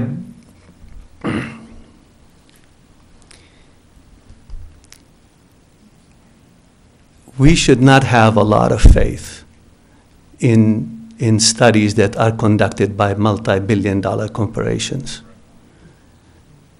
Before I came to this country, I think asbestos was allowed. And look what is happening today. You know, my understanding there's $30 billion that is set aside for people to be compensated from the result of what asbestos has done to their lives. I'll give you something that hits home. When DDT was actually made, forbidden in this country, to tell you that multi-billion-dollar corporations have no interest in the health of people, the citizens, or anything like that. Their main interest is the money that they will gather. They sent it overseas. And I cannot erase this image when DDT went to Lebanon, that my father was so happy. He would just gather with some of the farmers and he would say, look, there is nothing moving on that leaf. And guess what? Slowly, nothing was moving anywhere. It went through the animal chain. So there were no more birds, no more butterflies, no more wolves, no more foxes, or nothing like that. So we really do not know what is the long-range effect of this particular, thing that the cell towers, and what is the radiation effect in the long term. And I'm sure they have it in their budget, that one day they might have to pay a lot of money to compensate for people for their health and what have you. This is Ojai, and I am so encouraged when Councilman Platt said what he said, and then Madam Mayor and Councilwoman Betsy Clough, that you are not here to okay or to do anything. That gives me a lot of encouragement, because yes, you are our representatives, but you are citizens and residents of this valley first. And I think the concern of any individual in this valley is equal to your concern. So AT&T is a multi-billion-dollar corporation. They can, it's easy, a little bit of a burden on them to put that tower, not in a residential area first, and in a place where nobody should really be affected, So, studies, could you imagine if we just gather some people and say, let's see the effect of tobacco on people, and everybody smokes cigarettes and says, oh, nobody dropped dead. Then everything is okay. There's the long-range effect that nobody has studied. So I have all the trust in my heart that you will act accordingly, and you will safeguard the citizens of this valley. Thank you so much. Thank you. Our next speaker, Deborah McCombs.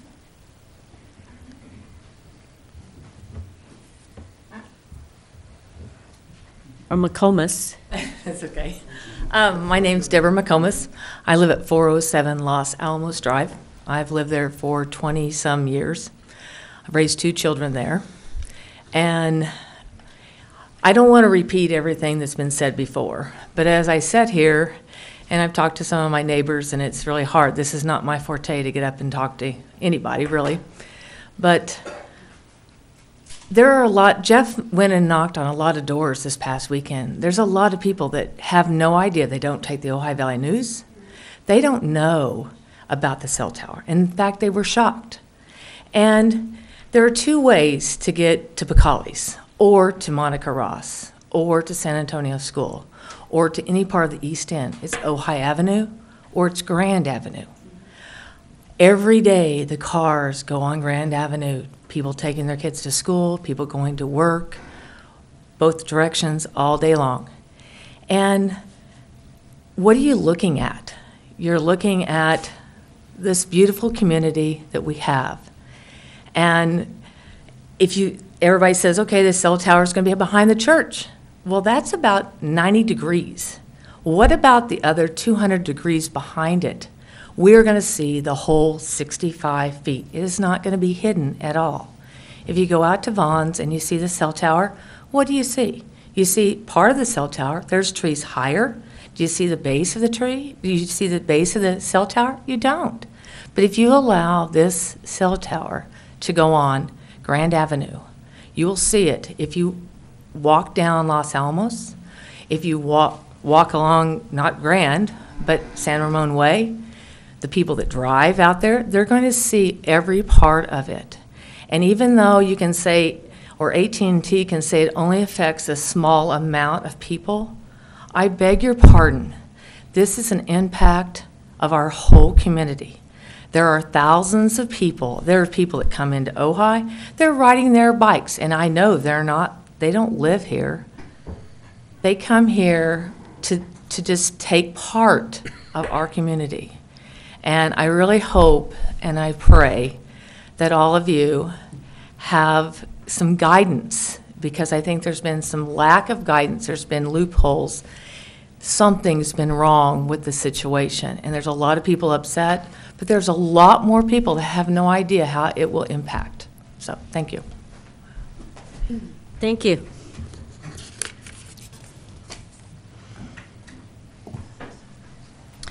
Nuri? Thank you.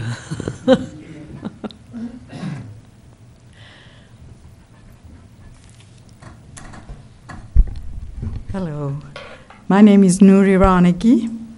We are here, me and my children and grandchild. Love Ojai, looking all over and decided to settle here after I was retired. It's a beautiful town and beautiful people. It was said those things were. I don't want to repeat. What I want to repeat is that it's your job, representing people, to do what people are asking you right now.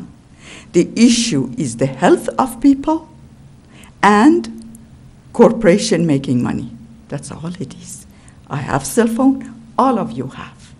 It's not the need of public for cell tower. It's the need of corporation for making big bundle. So let's at least have it somewhere that is safe to children, not in a daycare that after working so hard, my own daughter built it back up so beautifully for little children to enjoy. Thank you. Thank you. That's all the speaker cards I have. Is there anyone else in the audience who would like to speak? I'll start with Dale. She outran you. Sorry, I've been waiting. I didn't hand in a card because I knew everyone was going to say everything I'm going to say, but I just so appreciate the comments from Colette and from Dr. Sims and others. You know, I know all of you are concerned as we are, and I know all of you will do the right thing. And I know that you will correct the staff with some of the mistakes they've done, because certainly they've not been transparent and they haven't done the process correctly.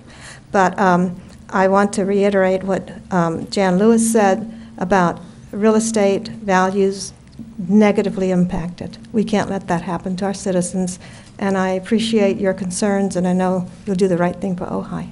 Thank you. Thank you.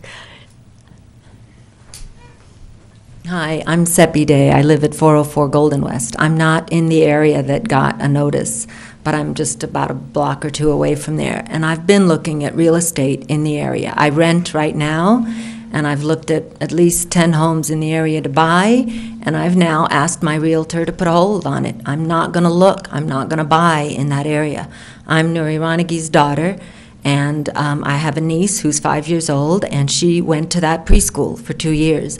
The two children that were here earlier tonight, one of them is her best friend, and she woke up the other morning out of a deep sleep saying, "Cell tower go, no cell tower here. My sister goes to that school. We don't want cell tower there." And this is not something we're all, obsessing about or talking about around her, but somehow it got into this 5-year-old's mind, and these 2 kids came here tonight because their dad said, hey, do you want to go and try and save our school? And I'm floored that this city that we carefully chose, that has such a reputation, and that we came here because we believe we share the values of looking out for the safety, the well-being, the peace, the views, AT&T could not put a shop in that location, and yet the notion that they could put a cell tower there is really disappointing to all of us.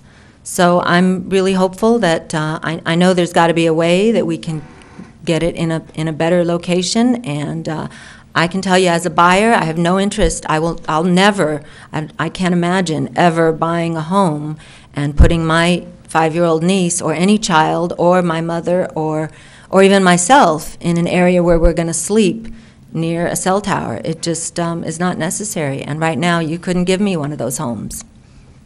So, good luck. Thank you.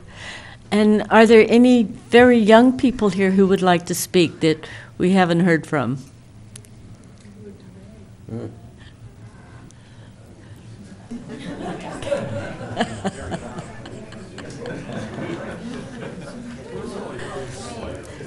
Okay.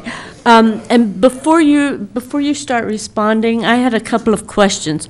One, would a zone change be required on that property to put the cell tower? And you don't have to answer me, but because isn't it quasi-public?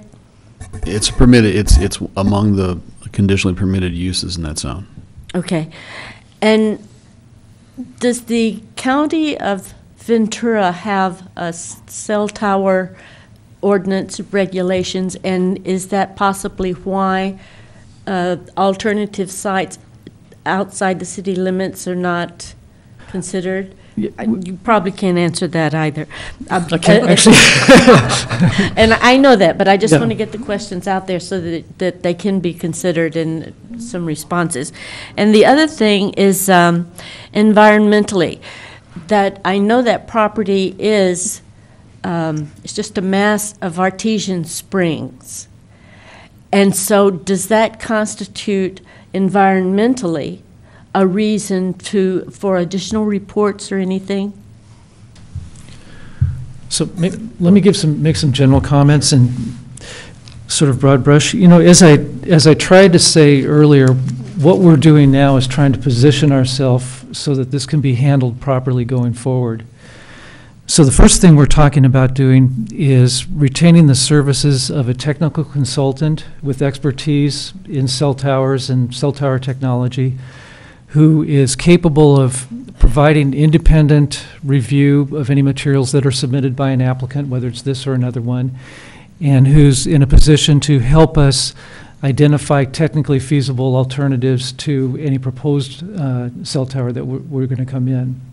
So that's something that we plan on proceeding with right away, but probably bringing back to the council for further approval. Secondly, I think there's a valid comment out there that alternatives had not been properly identified and reviewed as part of this application. And so we will require that with this application or any other application, that there be an adequate and thorough identification and review of alternatives.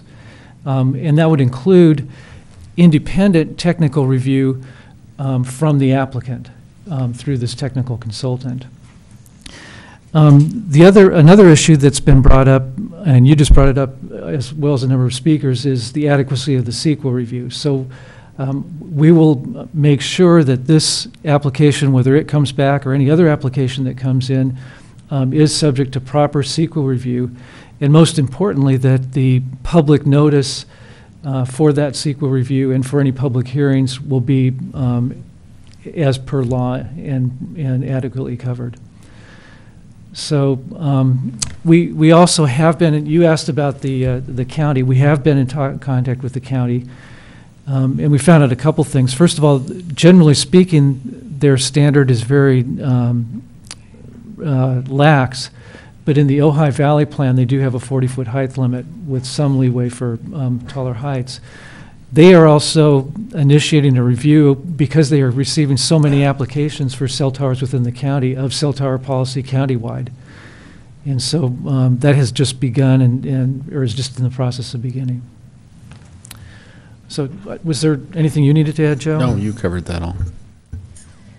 Any questions from? I just have, I would like to direct staff to come back to us and tell us what in the world happened with the procedural safeguards that we should have been afforded and the public should have been afforded when this application was being processed. I can't imagine that if the code requires that they provide alternate sites, that staff could arbitrarily say they don't need to provide it. I can't imagine how we can screw up notice timing. It makes absolutely no sense to me.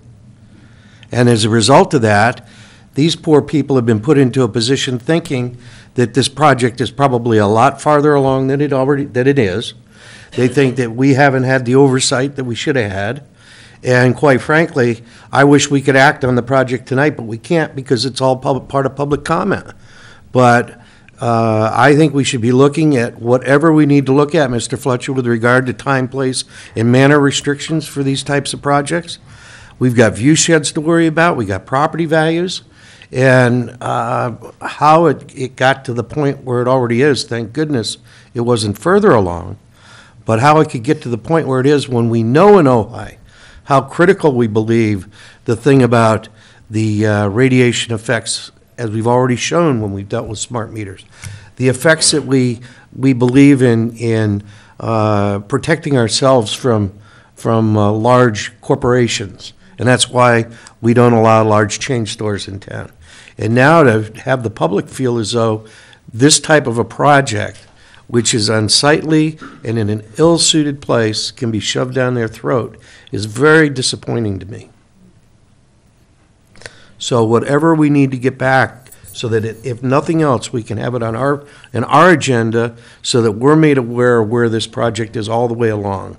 I think we should have something on our agenda every meeting that's going to tell us where this project is, because we, at this point, do not have the authority to be able to act on anything with regard to the application, other than to assure that staff does exactly what they're supposed to do in terms of the procedural safeguards that we should have done the first time.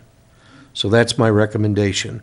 And I would like us to take a look at this project and have some legal input back to us on not necessarily looking at reasons why the project can't be approved, but at least give us the insight as to looking at it as we do with so many things in Ojai, as to why we shouldn't have it rather than why we should. And I think that would go a long way to creating some confidence in the public again. Madam Mayor? Another... Order. Madam Mayor. Councilmember Clapp. Madam Mayor, another thing that I think is, well, first of all, I'm embarrassed to tell you this, but I didn't know about this until it was on the front of the newspaper. I didn't know it either. I was as surprised as anybody. And I'm really disappointed in the fact that that happened. And I agree with Council Member Blatz that I don't ever want that to happen again. The other thing is need. I also believe that AT&T needs to establish the need in the first place, because it is clear that from the feedback from the citizens that have AT&T service that they are saying that they are not having problems with reception. So I don't, is there any reason we can't require them to establish a need? That actually is in our ordinance. That's what they are required to submit as part of their application. As well as the alternative sites. Correct. It's in analyzing first what is the gaps or deficiencies in service, and then what facilities are needed to bring that up to some industry standard. Okay, so CEQA, need, and alternative sites, correct? Correct. And another question. They're the ones that are to seek out the alternative sites, or can we suggest alternative sites, number one? And number two, can they,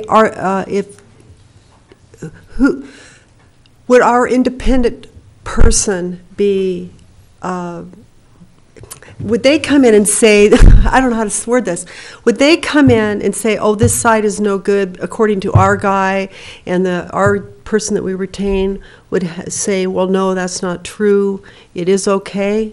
And could they I'm being very convoluted. Maybe if I could answer They arbitrarily just dismiss another alternative site because they don't like it? The process is, as envisioned in our ordinance, is that the applicant establishes their service need and indicates a preferred site and a reasonable number of alternative sites that will achieve the same outcome.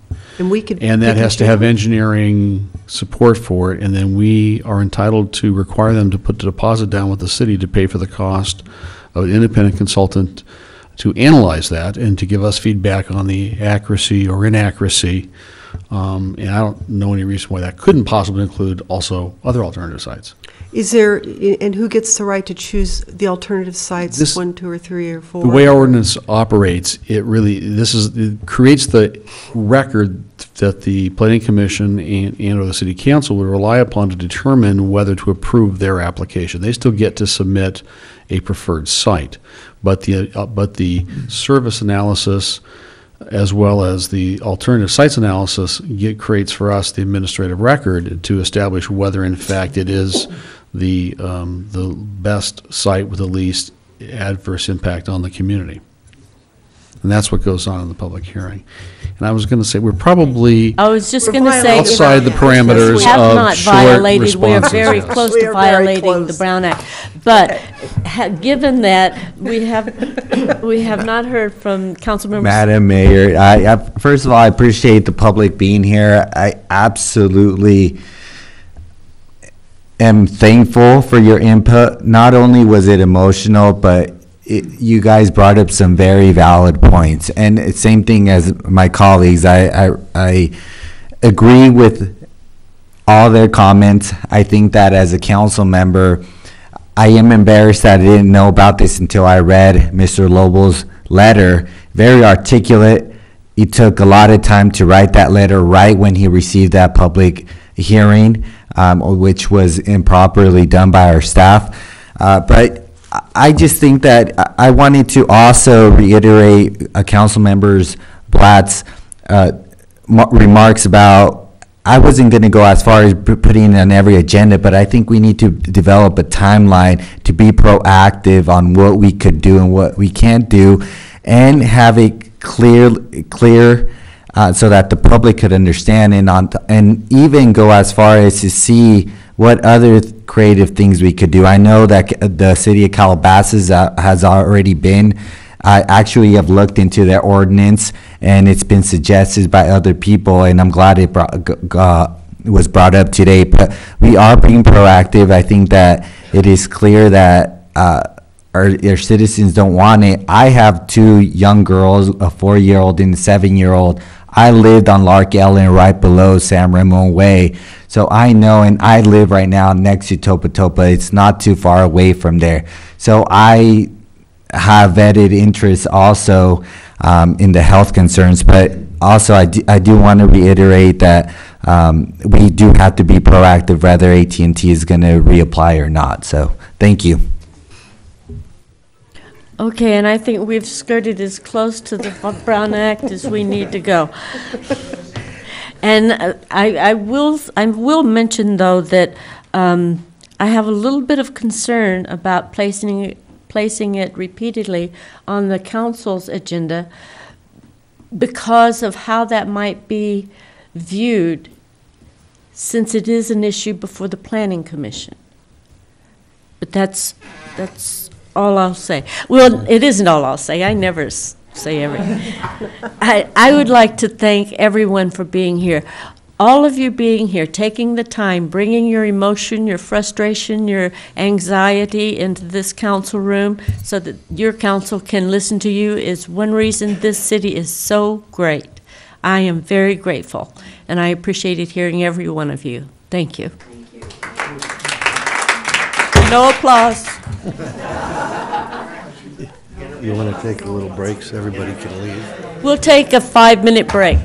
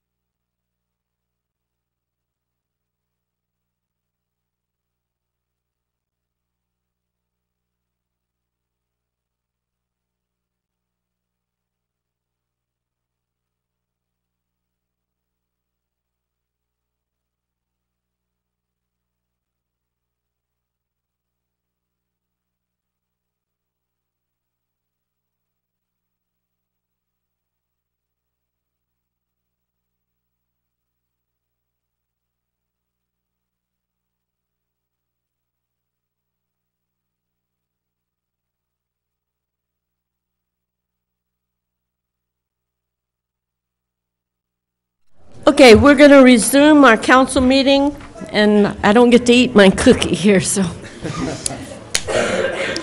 All right, next on our agenda is the consent calendar, and I have a request to pull item J. Oh, dear. Which is? There's something I wanted to pull. Temporary labor services agreement. And we have a couple of speaker cards for the consent calendar. One is on item J, and one is on item 1E, which is the second reading of the ordinance related to the implementation component of the second dwelling unit compliance program. Let's go ahead and hear from Gail Topping.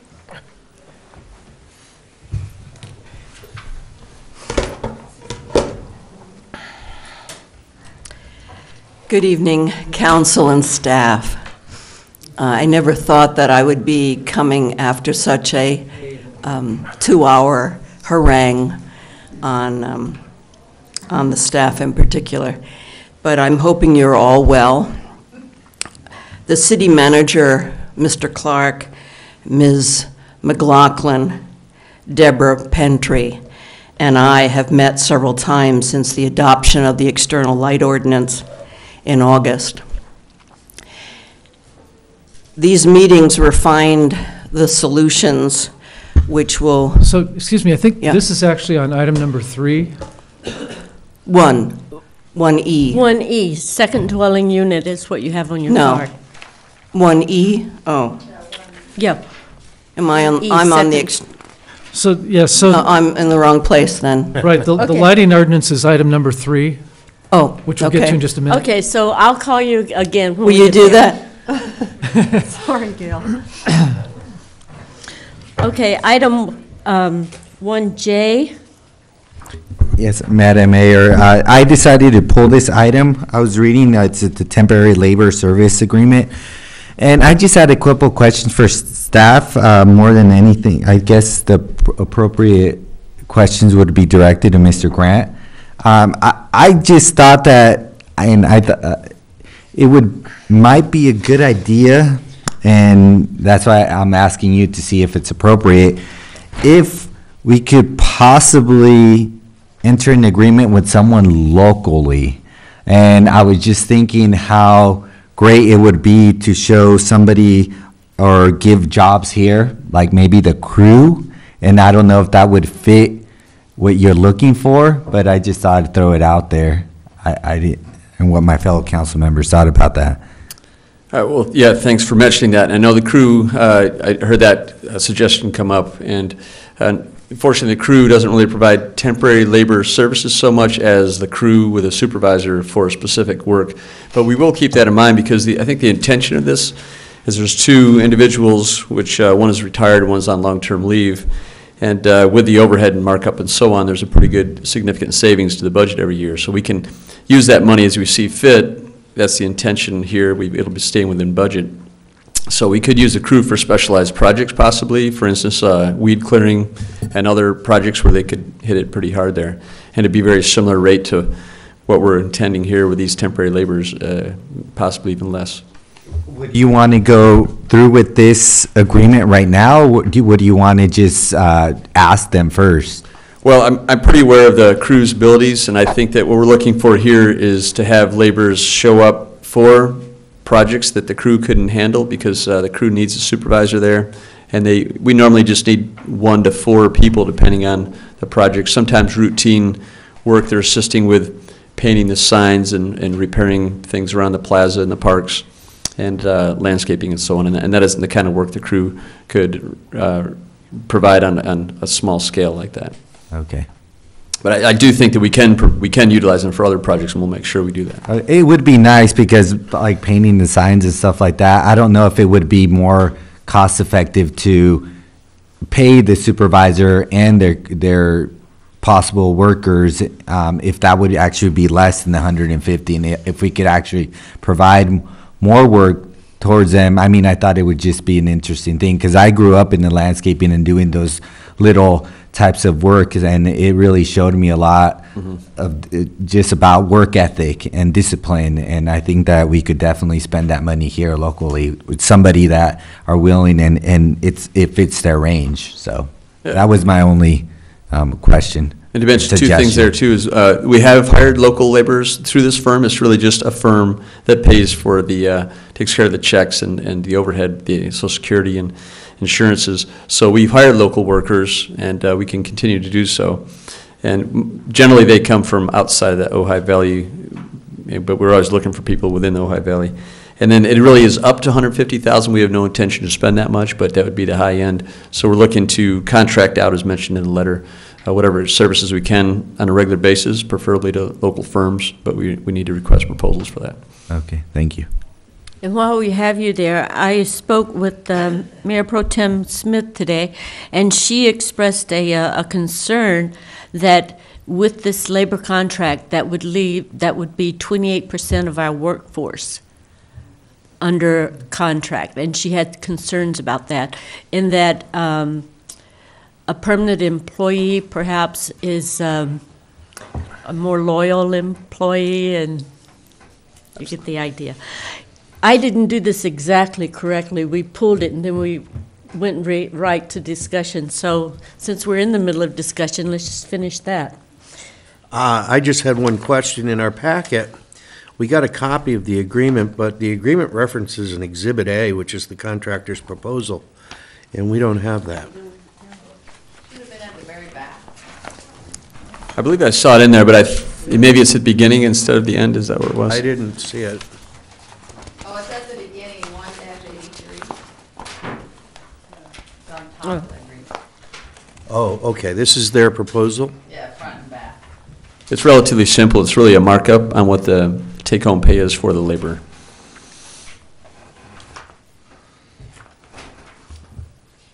Any other questions on item 1J? Is there a need to pull this from the consent and have a separate roll call? If not, then let's just include it in the consent calendar. So I'll entertain a motion. Motion to approve the consent calendar. Second. Roll call. Malatz? Yes. Clapp? Yes. Lara? Yes. Strobel? Yes.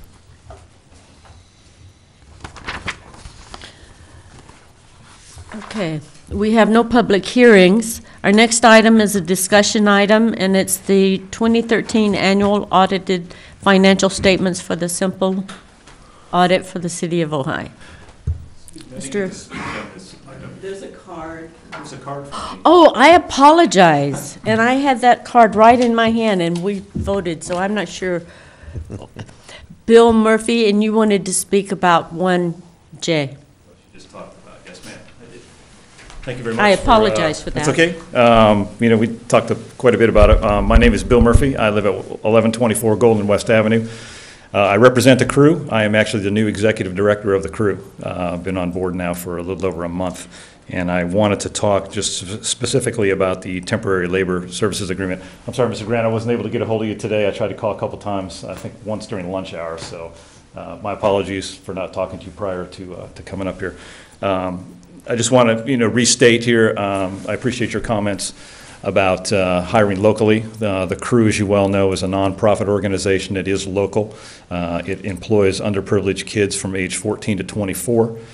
We do trail maintenance, we do habitat restoration, we do riparian replacement, we do fire and brush clearing, and this week actually we are up in Summerlin area and Carpinteria doing some sort of landscape type maintenance. It's a community event for the people that live up there. So you are probably all well aware of the work that we do, the quality of work we do. We did the Libby Bowl Himalayan blackberry removal. Just finished that up last year. We've also done work on the Ventura Avenue all the way down to Willoughby Reserve and Foster Park, and have a bunch of other projects going that way. I just want to put a plug in for the crew. As you said, for local employment, this is part of our forte and our mission, working and doing this kind of stuff. As I read the staff report for the proposal here, I can assure you that I do not charge a 48% markup on commission for my prices. I think we do a great job for the price that we give it, and I would appreciate any consideration we have for this route. So thank you very much for your time. Thank you. So I would suggest that Mr. Grant get together with Mr. Murphy and talk through the issue. And I think we did talk today about this a little bit, Mr. Grant and I, that is. And I think that there are some possibilities for using crews. So we'll investigate those, and the action tonight would not preclude that. Okay. And Mr. Fletcher, is there anything I need to do to correct the procedural error I just made? No, ma'am, nothing you need to do. Okay. Thank you, Mr. Murphy. All right, our next item is the audit for the annual audit and the single audit for the city. So I'd like to ask Mrs. Mears to introduce our auditor.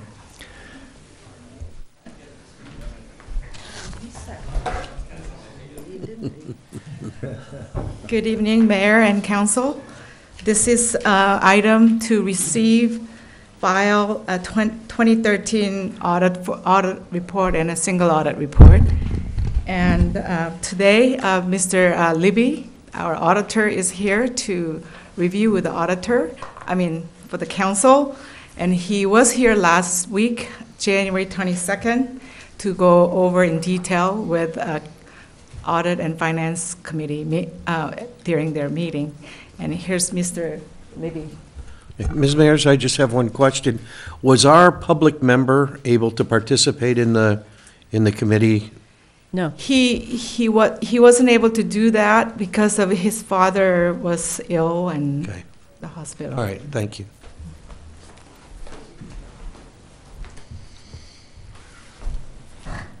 Hi, everybody. Hi, Council. Hi, Ms. Mayor. You should have copies of the audit reports, the regular audit and the single audit report.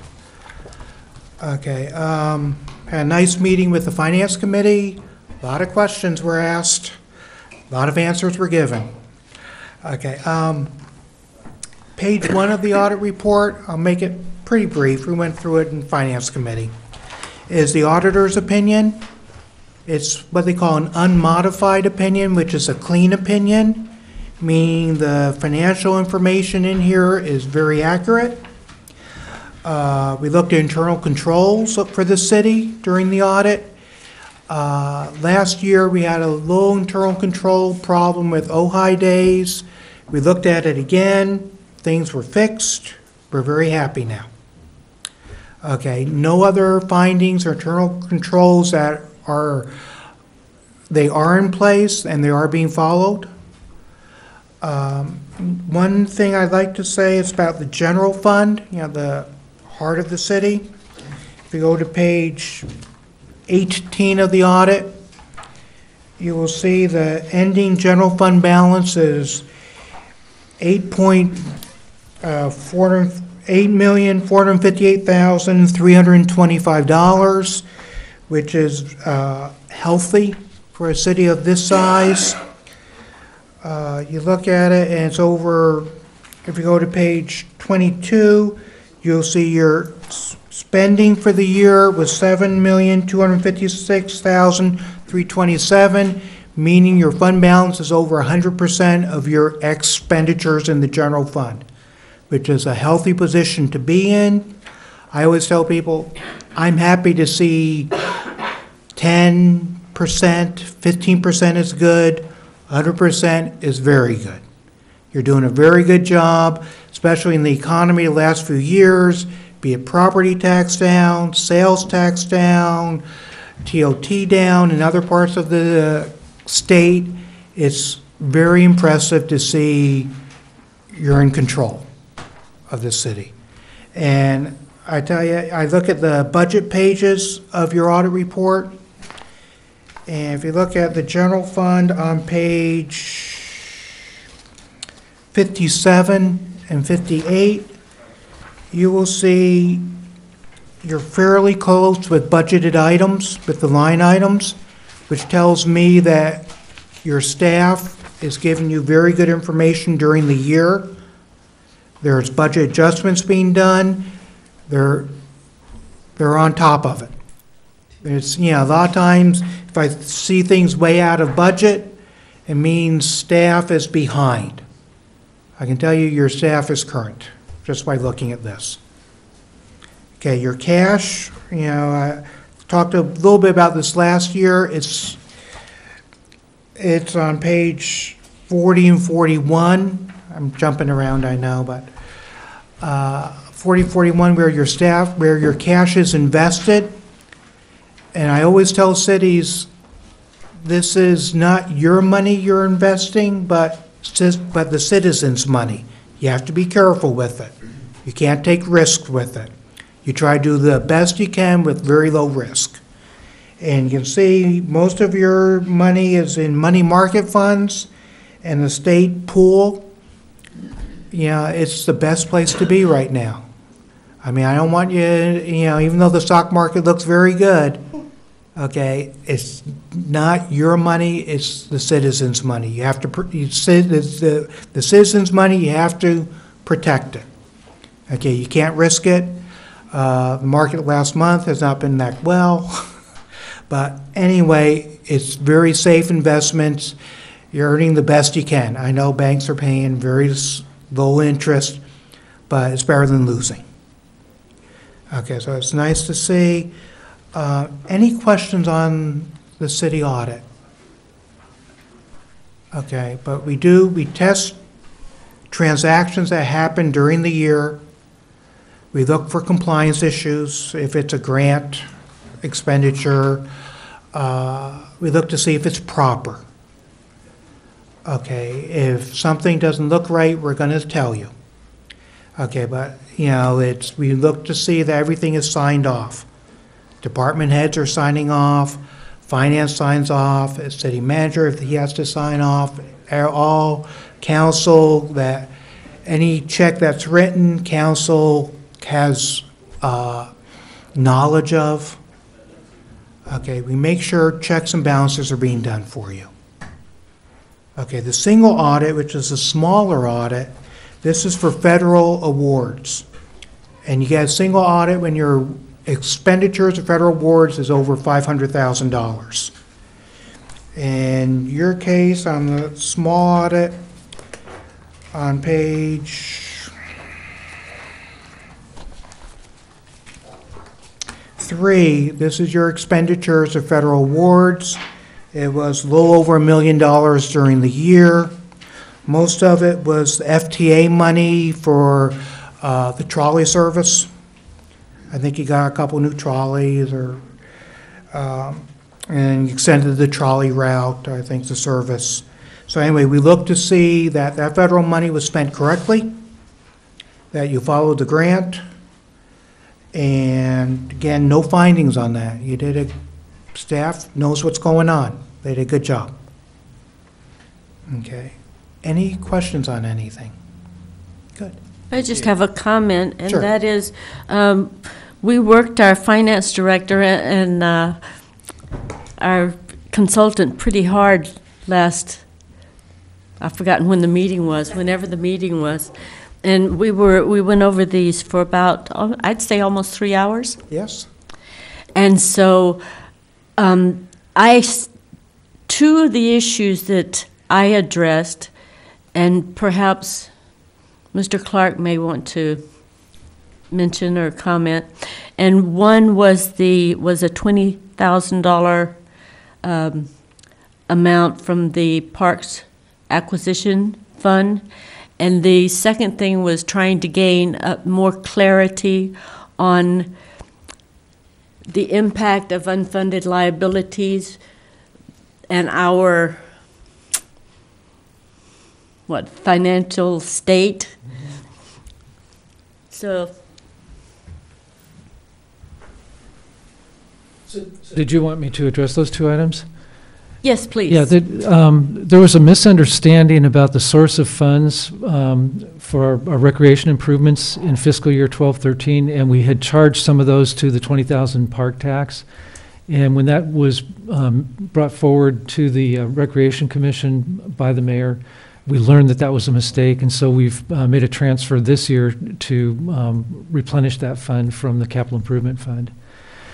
And then on our retirement liabilities, particularly retirement health insurance, we have a very high liability and a growing liability, because currently the people who are retiring are people who were in the system when we had a richer benefit program. But over the past couple years, the City Council has taken action to reduce substantially to a very minimum amount the retiree medical benefit. And so as those people begin to mature and retire, then, and others fall off the program, you'll begin to see that liability go down. But because of the size of the issue, we're on a pay-as-you-go basis right now. And I don't know if, did you have anything you'd like to add to that? Most cities that I know of they do approach it the same way as pay-as-you-go. Some of them do try to designate a little bit of general fund balance, possibly to put it aside for the future to pay this expense as it comes due. But most do pay-as-you-go. Very few have set up a trust fund. If you put the money in the trust fund, you can't get it back. It's stuck there. So cities are aware of it. It's in the audit report.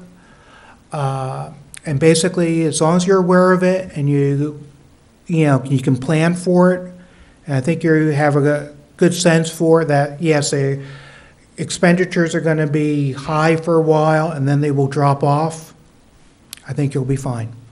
But it's very, very common to see this liability. Yours isn't that high. It seems high. I know, it's $1 million. It seems high.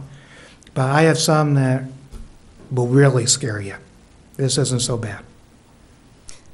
Councilmember, have any questions? No, I just have a comment. I wasn't able to attend that Wednesday meeting, even though I'm in the audit, so I apologize. I attended last year, which was really informative, but I did have a session with our finance director, Ms.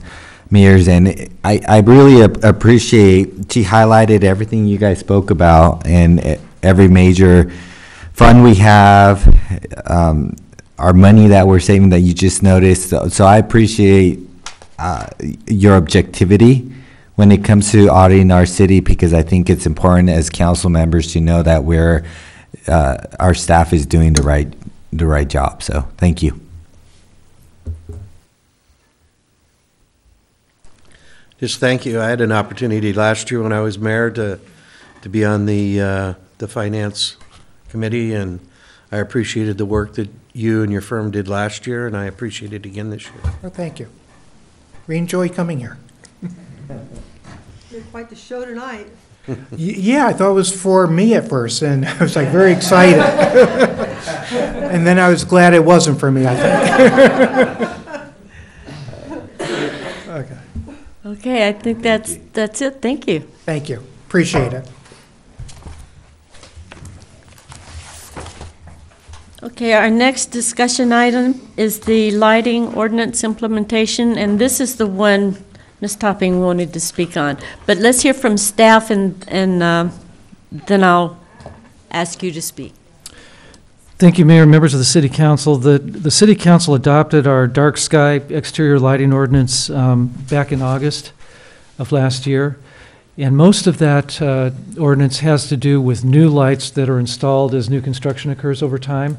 But there are some operating requirements for existing lights in the community. And one of the things we were tasked to do over the course of the year is to develop a public communications plan to educate the community as to what the requirements are, with the thought that we will seek voluntarily compliance over the course of this year. And then at the end of the year, next August or September, we'll review the ordinance and make sure we have it the way we want it in the long run. And then after that, we could decide to have a more rigorous enforcement requirement if that's your desire. We put together a committee that includes Ms. Topping and also Deborah Pendry from the Green Coalition, and at the time Ann McLaughlin, who was our interim community development director. And we've been working, the four of us together, on a communications program. And we started with the residential lighting. And essentially the requirement with residential lighting is it needs to be fully shielded and downward directed, or it needs to be turned off at 10 o'clock. And there's several other caveats. And so we mailed postcards to all homes within the city. We placed ads in the paper. We placed an insert in the paper, and had some articles written in the paper separate from our advertising. And all of that was our effort to put out the word and inform people as to what the requirements are. And one of the things that the Green Coalition is planning on doing is surveying some random streets within the city's residential areas to see how well we're doing, how well we've done in terms of getting the word out and what the level of compliance is. With commercial lighting, the general requirement is that the lights either comply with the law or they be turned off. In other words, that they be fully shielded and downward directed, or that they be turned off after business hours. But there's an exception for that, which is that lighting that is essential for safety or security may be left on. But there really isn't any industry standard as to how to determine whether something is needed for safety or security purposes. So it becomes a very subjective situation. And so we talked quite a bit in this group about how to approach that. And the idea that we came up with is to define a standard of lighting that's fairly low. And to give you an example, it would be similar to the lighting that we have in the arcade along Ojai Avenue. And to say basically that if your lighting is no brighter than that, then we'll let you decide whether it's needed for safety or security. So it's a little bit than us deciding that. But if you believe you need brighter lighting than that, then you'll need to make a case to the community development director as to why that is. And so people who feel that they need that have an out and have a way of making a presentation. And in fact, in our own lighting in the city, we have determined that we need slightly brighter lighting in the arcade plaza behind, and that's because of some of the issues that we've had with people camping out there and vandalizing and so forth. So I think we would be reasonable with others, as we have been with ourselves, when there's a legitimate safety or security need. So we have put together a resolution, and it lays out this standard. And there's several parts to it, which I won't go into in detail unless you have a question. Now, one thing that came up, and I thought it was a very good comment, is we really have not put this proposed standard out to the commercial and retail community for their input. And so rather than adopting the resolution tonight, you may want to direct us to circulate it within that community and get their comments and make sure that we're not missing something or unaware of something that we should have taken into consideration. But I do think it's a very solid starting point for that discussion. So that's commercial. Then with street lights, most of the street lights that we have are the what you would call drop glass luminaires. In other words, the glass of the light hangs down below the shield that's around the top. And there is a program that the Edison Company has that allows you to set a standard that's different than what you already have. So normally when they have to replace a luminaire for maintenance purposes because it burned out or broken or something like that, their policy is to replace like with like. But if you adopt a different standard, they'll replace with that different standard. And so we're proposing a flat glass full cutoff standard, which would mean that the light would not extend below the shield and therefore would be fully shielded and downward directed. And so there's a resolution for that purpose, and we would recommend that you go ahead and adopt that tonight to set that standard. There's a whole nother issue with street lighting, It's partly financial and it's partly dark sky, and that is that we're spending more than we're bringing in with our lighting assessment district. And so over the years, because we have not been able to get the property owners to agree to an increase in the assessment, we've developed a fairly substantial negative fund balance in that particular fund of about $250,000. And so we're looking at a couple alternatives to reduce the amount of money we spend on electricity. One is to turn the streetlights off at midnight, which some communities have done. And although that doesn't cut your total bill in half, it cuts the electric part of your bill in half. So we think it would save something like 15% of our electric bill. And the other thing is to look at the possibility of just eliminating some of the streetlights in areas that we feel are overlit based on a dark sky standard. So our intention is to take a look at these two options and to bring them forward for discussion as we bring forward the assessment district on future agendas. So I think that's about it, unless you have any questions. I have one question. I think I'm in the right item, but I'm not certain. It's one of those, I read that somewhere. And when I spoke with Mayor Pro Tem Smith, she had the same concern, and it was regarding flashing neon lights. Is that in a part of, there's a list of, I'm not sure what to call them, a list that we're checking for non-essential. It may have been in that list. I bet it was. But my question, well, both our question actually is, I believe flashing neon lights are banned in the city. So is the fact that they are being used simply because we're short of staff or because we haven't received a complaint? I would think so. So, you know, what we're doing right now is a little bit different. You know, we're trying to get input on a standard for safety and security. But if there are flashing light issues that come to our attention, we can address them through code enforcement. Okay. And because they're banned here in Ojai, it wouldn't be a matter of turning them off at 10 o'clock. Right. If any lighting that's not permitted, we'd require them to eliminate it or bring it up to standard, whatever. Council have any questions of staff?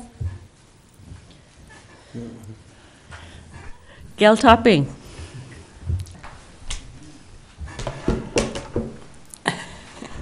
What a night, huh? I'm Gail Topping, 1417 Foothill Road. City Manager Clark, Miss McLaughlin, Deborah Pentry, and myself have met several times, as was indicated. And tonight I'm representing the Ojai Green Coalition in her place. These meetings really refined some of the problems that we saw and brought up some solutions, as you're going to see, consider tonight. I know that the light ordinance is viable. It's going to save Ojai money, it's going to save energy, and it's going to save and help the environment. We know that. It's also going to bring us up into the 21st century.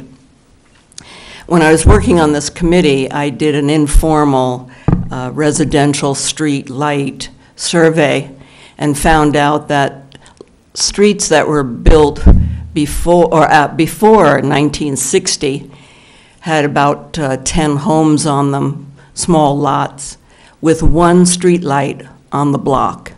That's before 1960.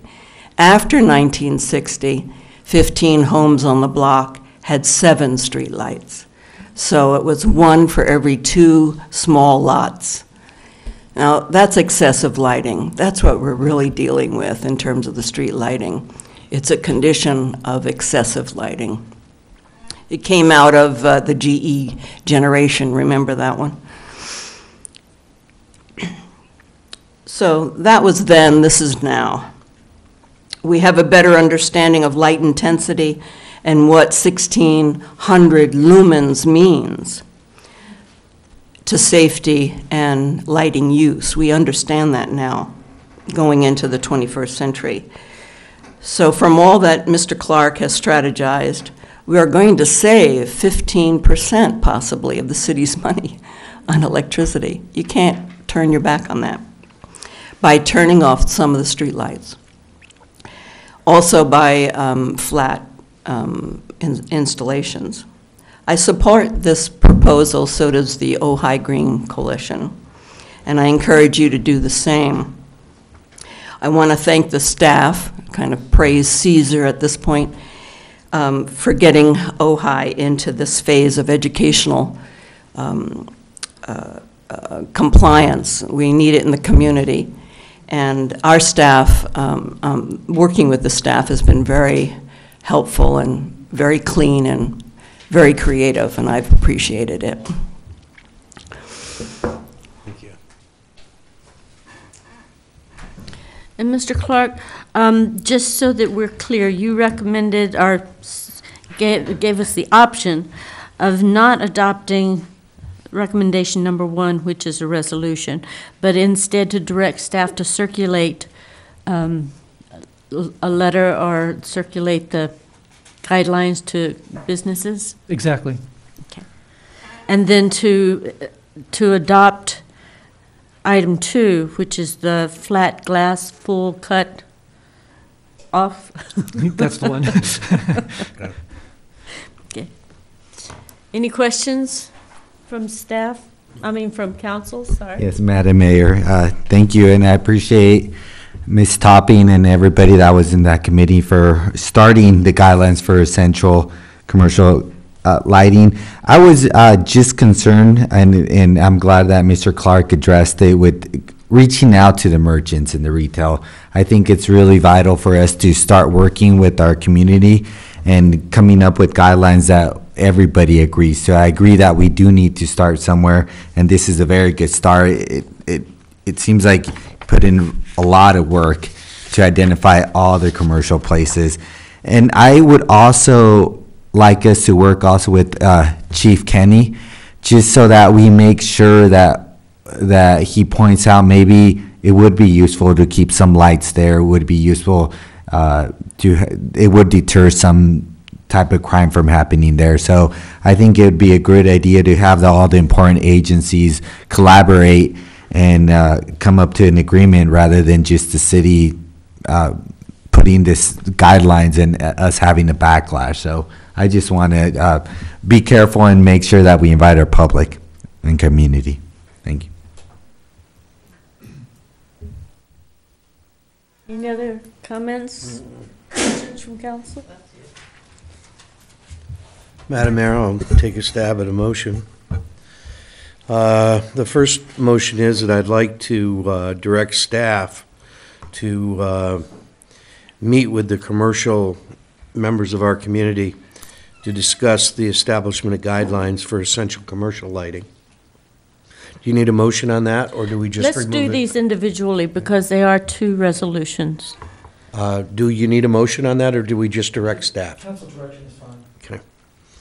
Is that the direction that colleagues would like to go? Okay, then my motion is going to be to adopt the resolution which establishes the flat glass full cut-off luminaries as a standard for streetlights, for streetlight luminary replacements, and to direct the city manager to develop options for balancing the street lighting fund, including the possibility of turning streetlights off between midnight and dawn, or any other hours that it's dark that would seem appropriate. I'll second.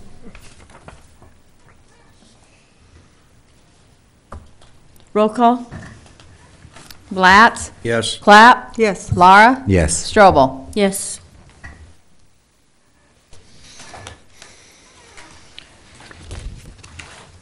Okay, we'll adjourn as am I at the right place before I adjourn us here? Yes. We'll adjourn as the city council and convene as the Successor Redevelopment Agency. I probably got it close to right.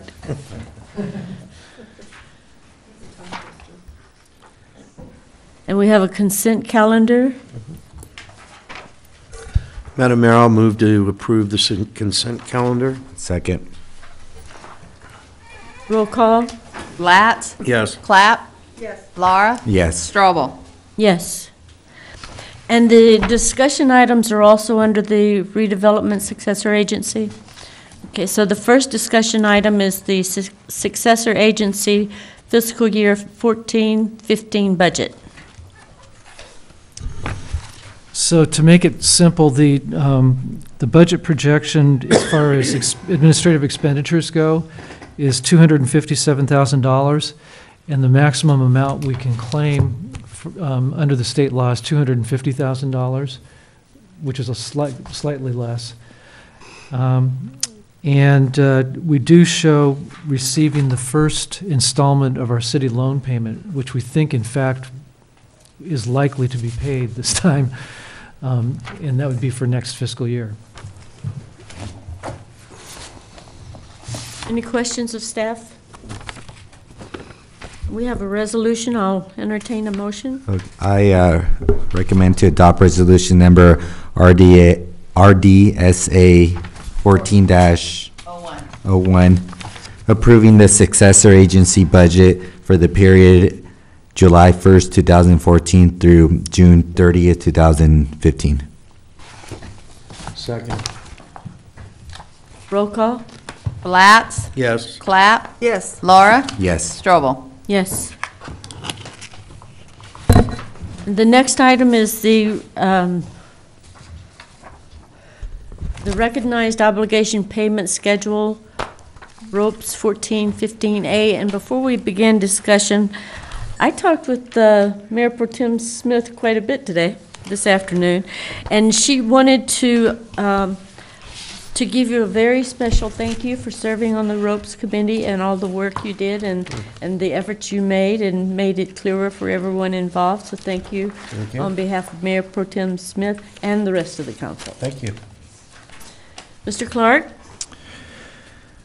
Thank you. So first of all, I'd like to point out that after the agenda was posted, our special counsel suggested some changes and revisions, and we've provided those under separate covers, so you should have those, and so the action reflects those pages. Secondly, the amounts that we're seeking reimbursement for during this next 6-month period are $125,000, which is half of our administrative allowance, $353,000, which is a loan payment under the city loan reimbursement, and $26,000, which is the lease of the park and ride and skateboard park area. And that's all we're entitled to ask for. Does council have questions, comments? Mr. Clark, what are the chances that we're actually going to get paid for this part of the ROPS? I think they're pretty good. The big issue, so the state did not make a loan payment during the current fiscal year, and the reason that they gave, and this is a statewide policy, it didn't have anything to do with us, is that the way the law is written, there was an ambiguity about knowing exactly how much money they had rather than estimating how much money they had. And so they said, even though we accept these loans, we are not going to make a payment until next fiscal year. So I think they'll make a payment. However, they have not reviewed our loan, and I think we're going to have a dispute over the interest rate. And so the way we calculate the interest, the loan's $5.2 million, and the way they calculate it, it's $2.2 million. So we'll have to see how that plays out. Mm-hmm. I think I know, actually. Kind of like AT&T and UPSC. Any other comments, questions from council? Okay, we have a resolution, so entertain a motion. Madam Mayor, I'll move to adopt resolution number RDSA 14-02, approving the ROPS 14-15A for the period July 1st, 2014 through December 31st, 2014. Second. Roll call. Latz? Yes. Clapp? Yes. Laura? Yes. Strobel? Yes. And we'll adjourn as the redevelopment successor agency and reconvene as the city council. And any reports from council members? I've mentioned it, but I'll mention it again. It was a very good meeting. The budget meeting was very informative. We asked a lot of questions, and it was a very good meeting. Good. Anyone else? Okay, any reports from city manager? You know, she left, but I should mention that Mrs. Topping really is a dynamo. She has done a lot of work on this. And that was very helpful to us. Microphone. I was thanking Mrs. Topping for all her hard work on behalf of the city and implementation of the lighting ordinance. She really did a great job. And I think it took, how many years? She's been working on this for years, too. Long time. So a long time. She was really stalwart. Mr. Fletcher? Nothing, thank you. Chief Kinney? Well, did you get a chance to see the crime stats in the city manager's report? We're pretty proud of those. Crime rates down for the city. If you look at the last 2 years, we're down 44% in Part 1 crime. And for Part 2 crime, we're down 57%. So that's a good thing. And then I also gave Rhonda some photos to let you guys take a peek at and how to do with the complaint back there in the arcade and what we've done to bring it up, and we did some painting back there, and you can see some before and after photos. So, thank you, Madam Mayor. Could I just make a comment? I'm sorry, I just was reminded by Chief Kenny. I did attend the annual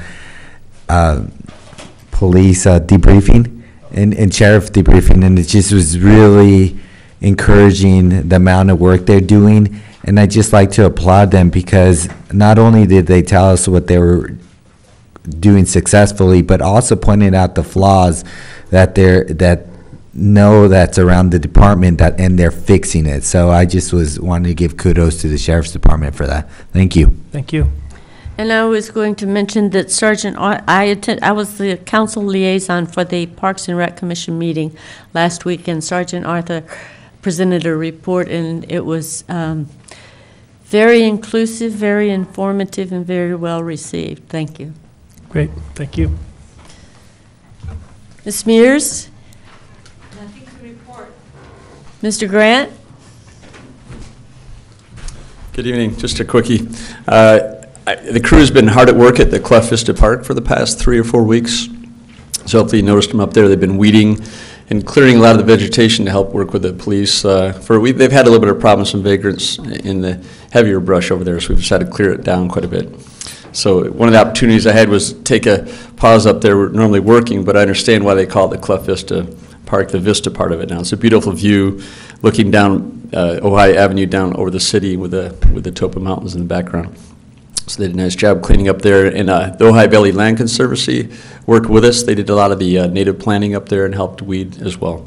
So it's kind of a cooperative effort. And secondly, hopefully you noticed that the parking lot over at the Rainbow Bridge, the Matilla House Signal parking lot, was just rehabilitated. So that was a third parking lot around the plaza area, which is completed, which we budgeted for this fiscal year. And lastly, the Libby Fountain has just been fenced off. And you'll see that area we're starting to rehabilitate the fountain as well. So we're removing all that hardness buildup and fixing all the lights that are inside the fountain. Next week they'll demolish all the exterior and rebuild that.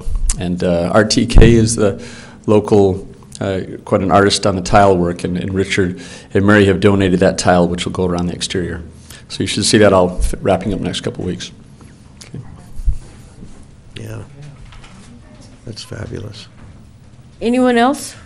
Mayor? I apologize, Madam City Clerk. I actually have 2 items this evening. I want to announce that Jolene Lloyd just turned in her resignation for the HPC. I hadn't had a chance to notify the City Council. She turned that in today, so we do have an opening on the Historic Preservation Commission.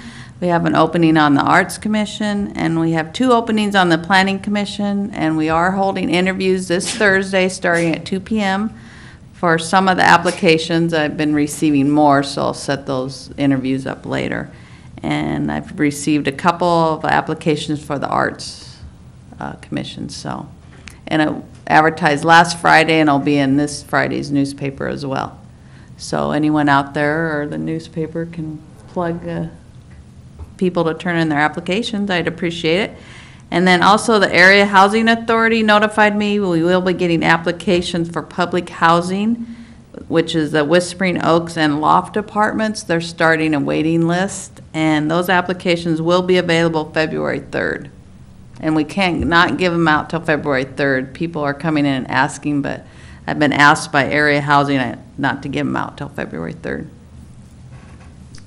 Thank you. If there's nothing further, meeting adjourned.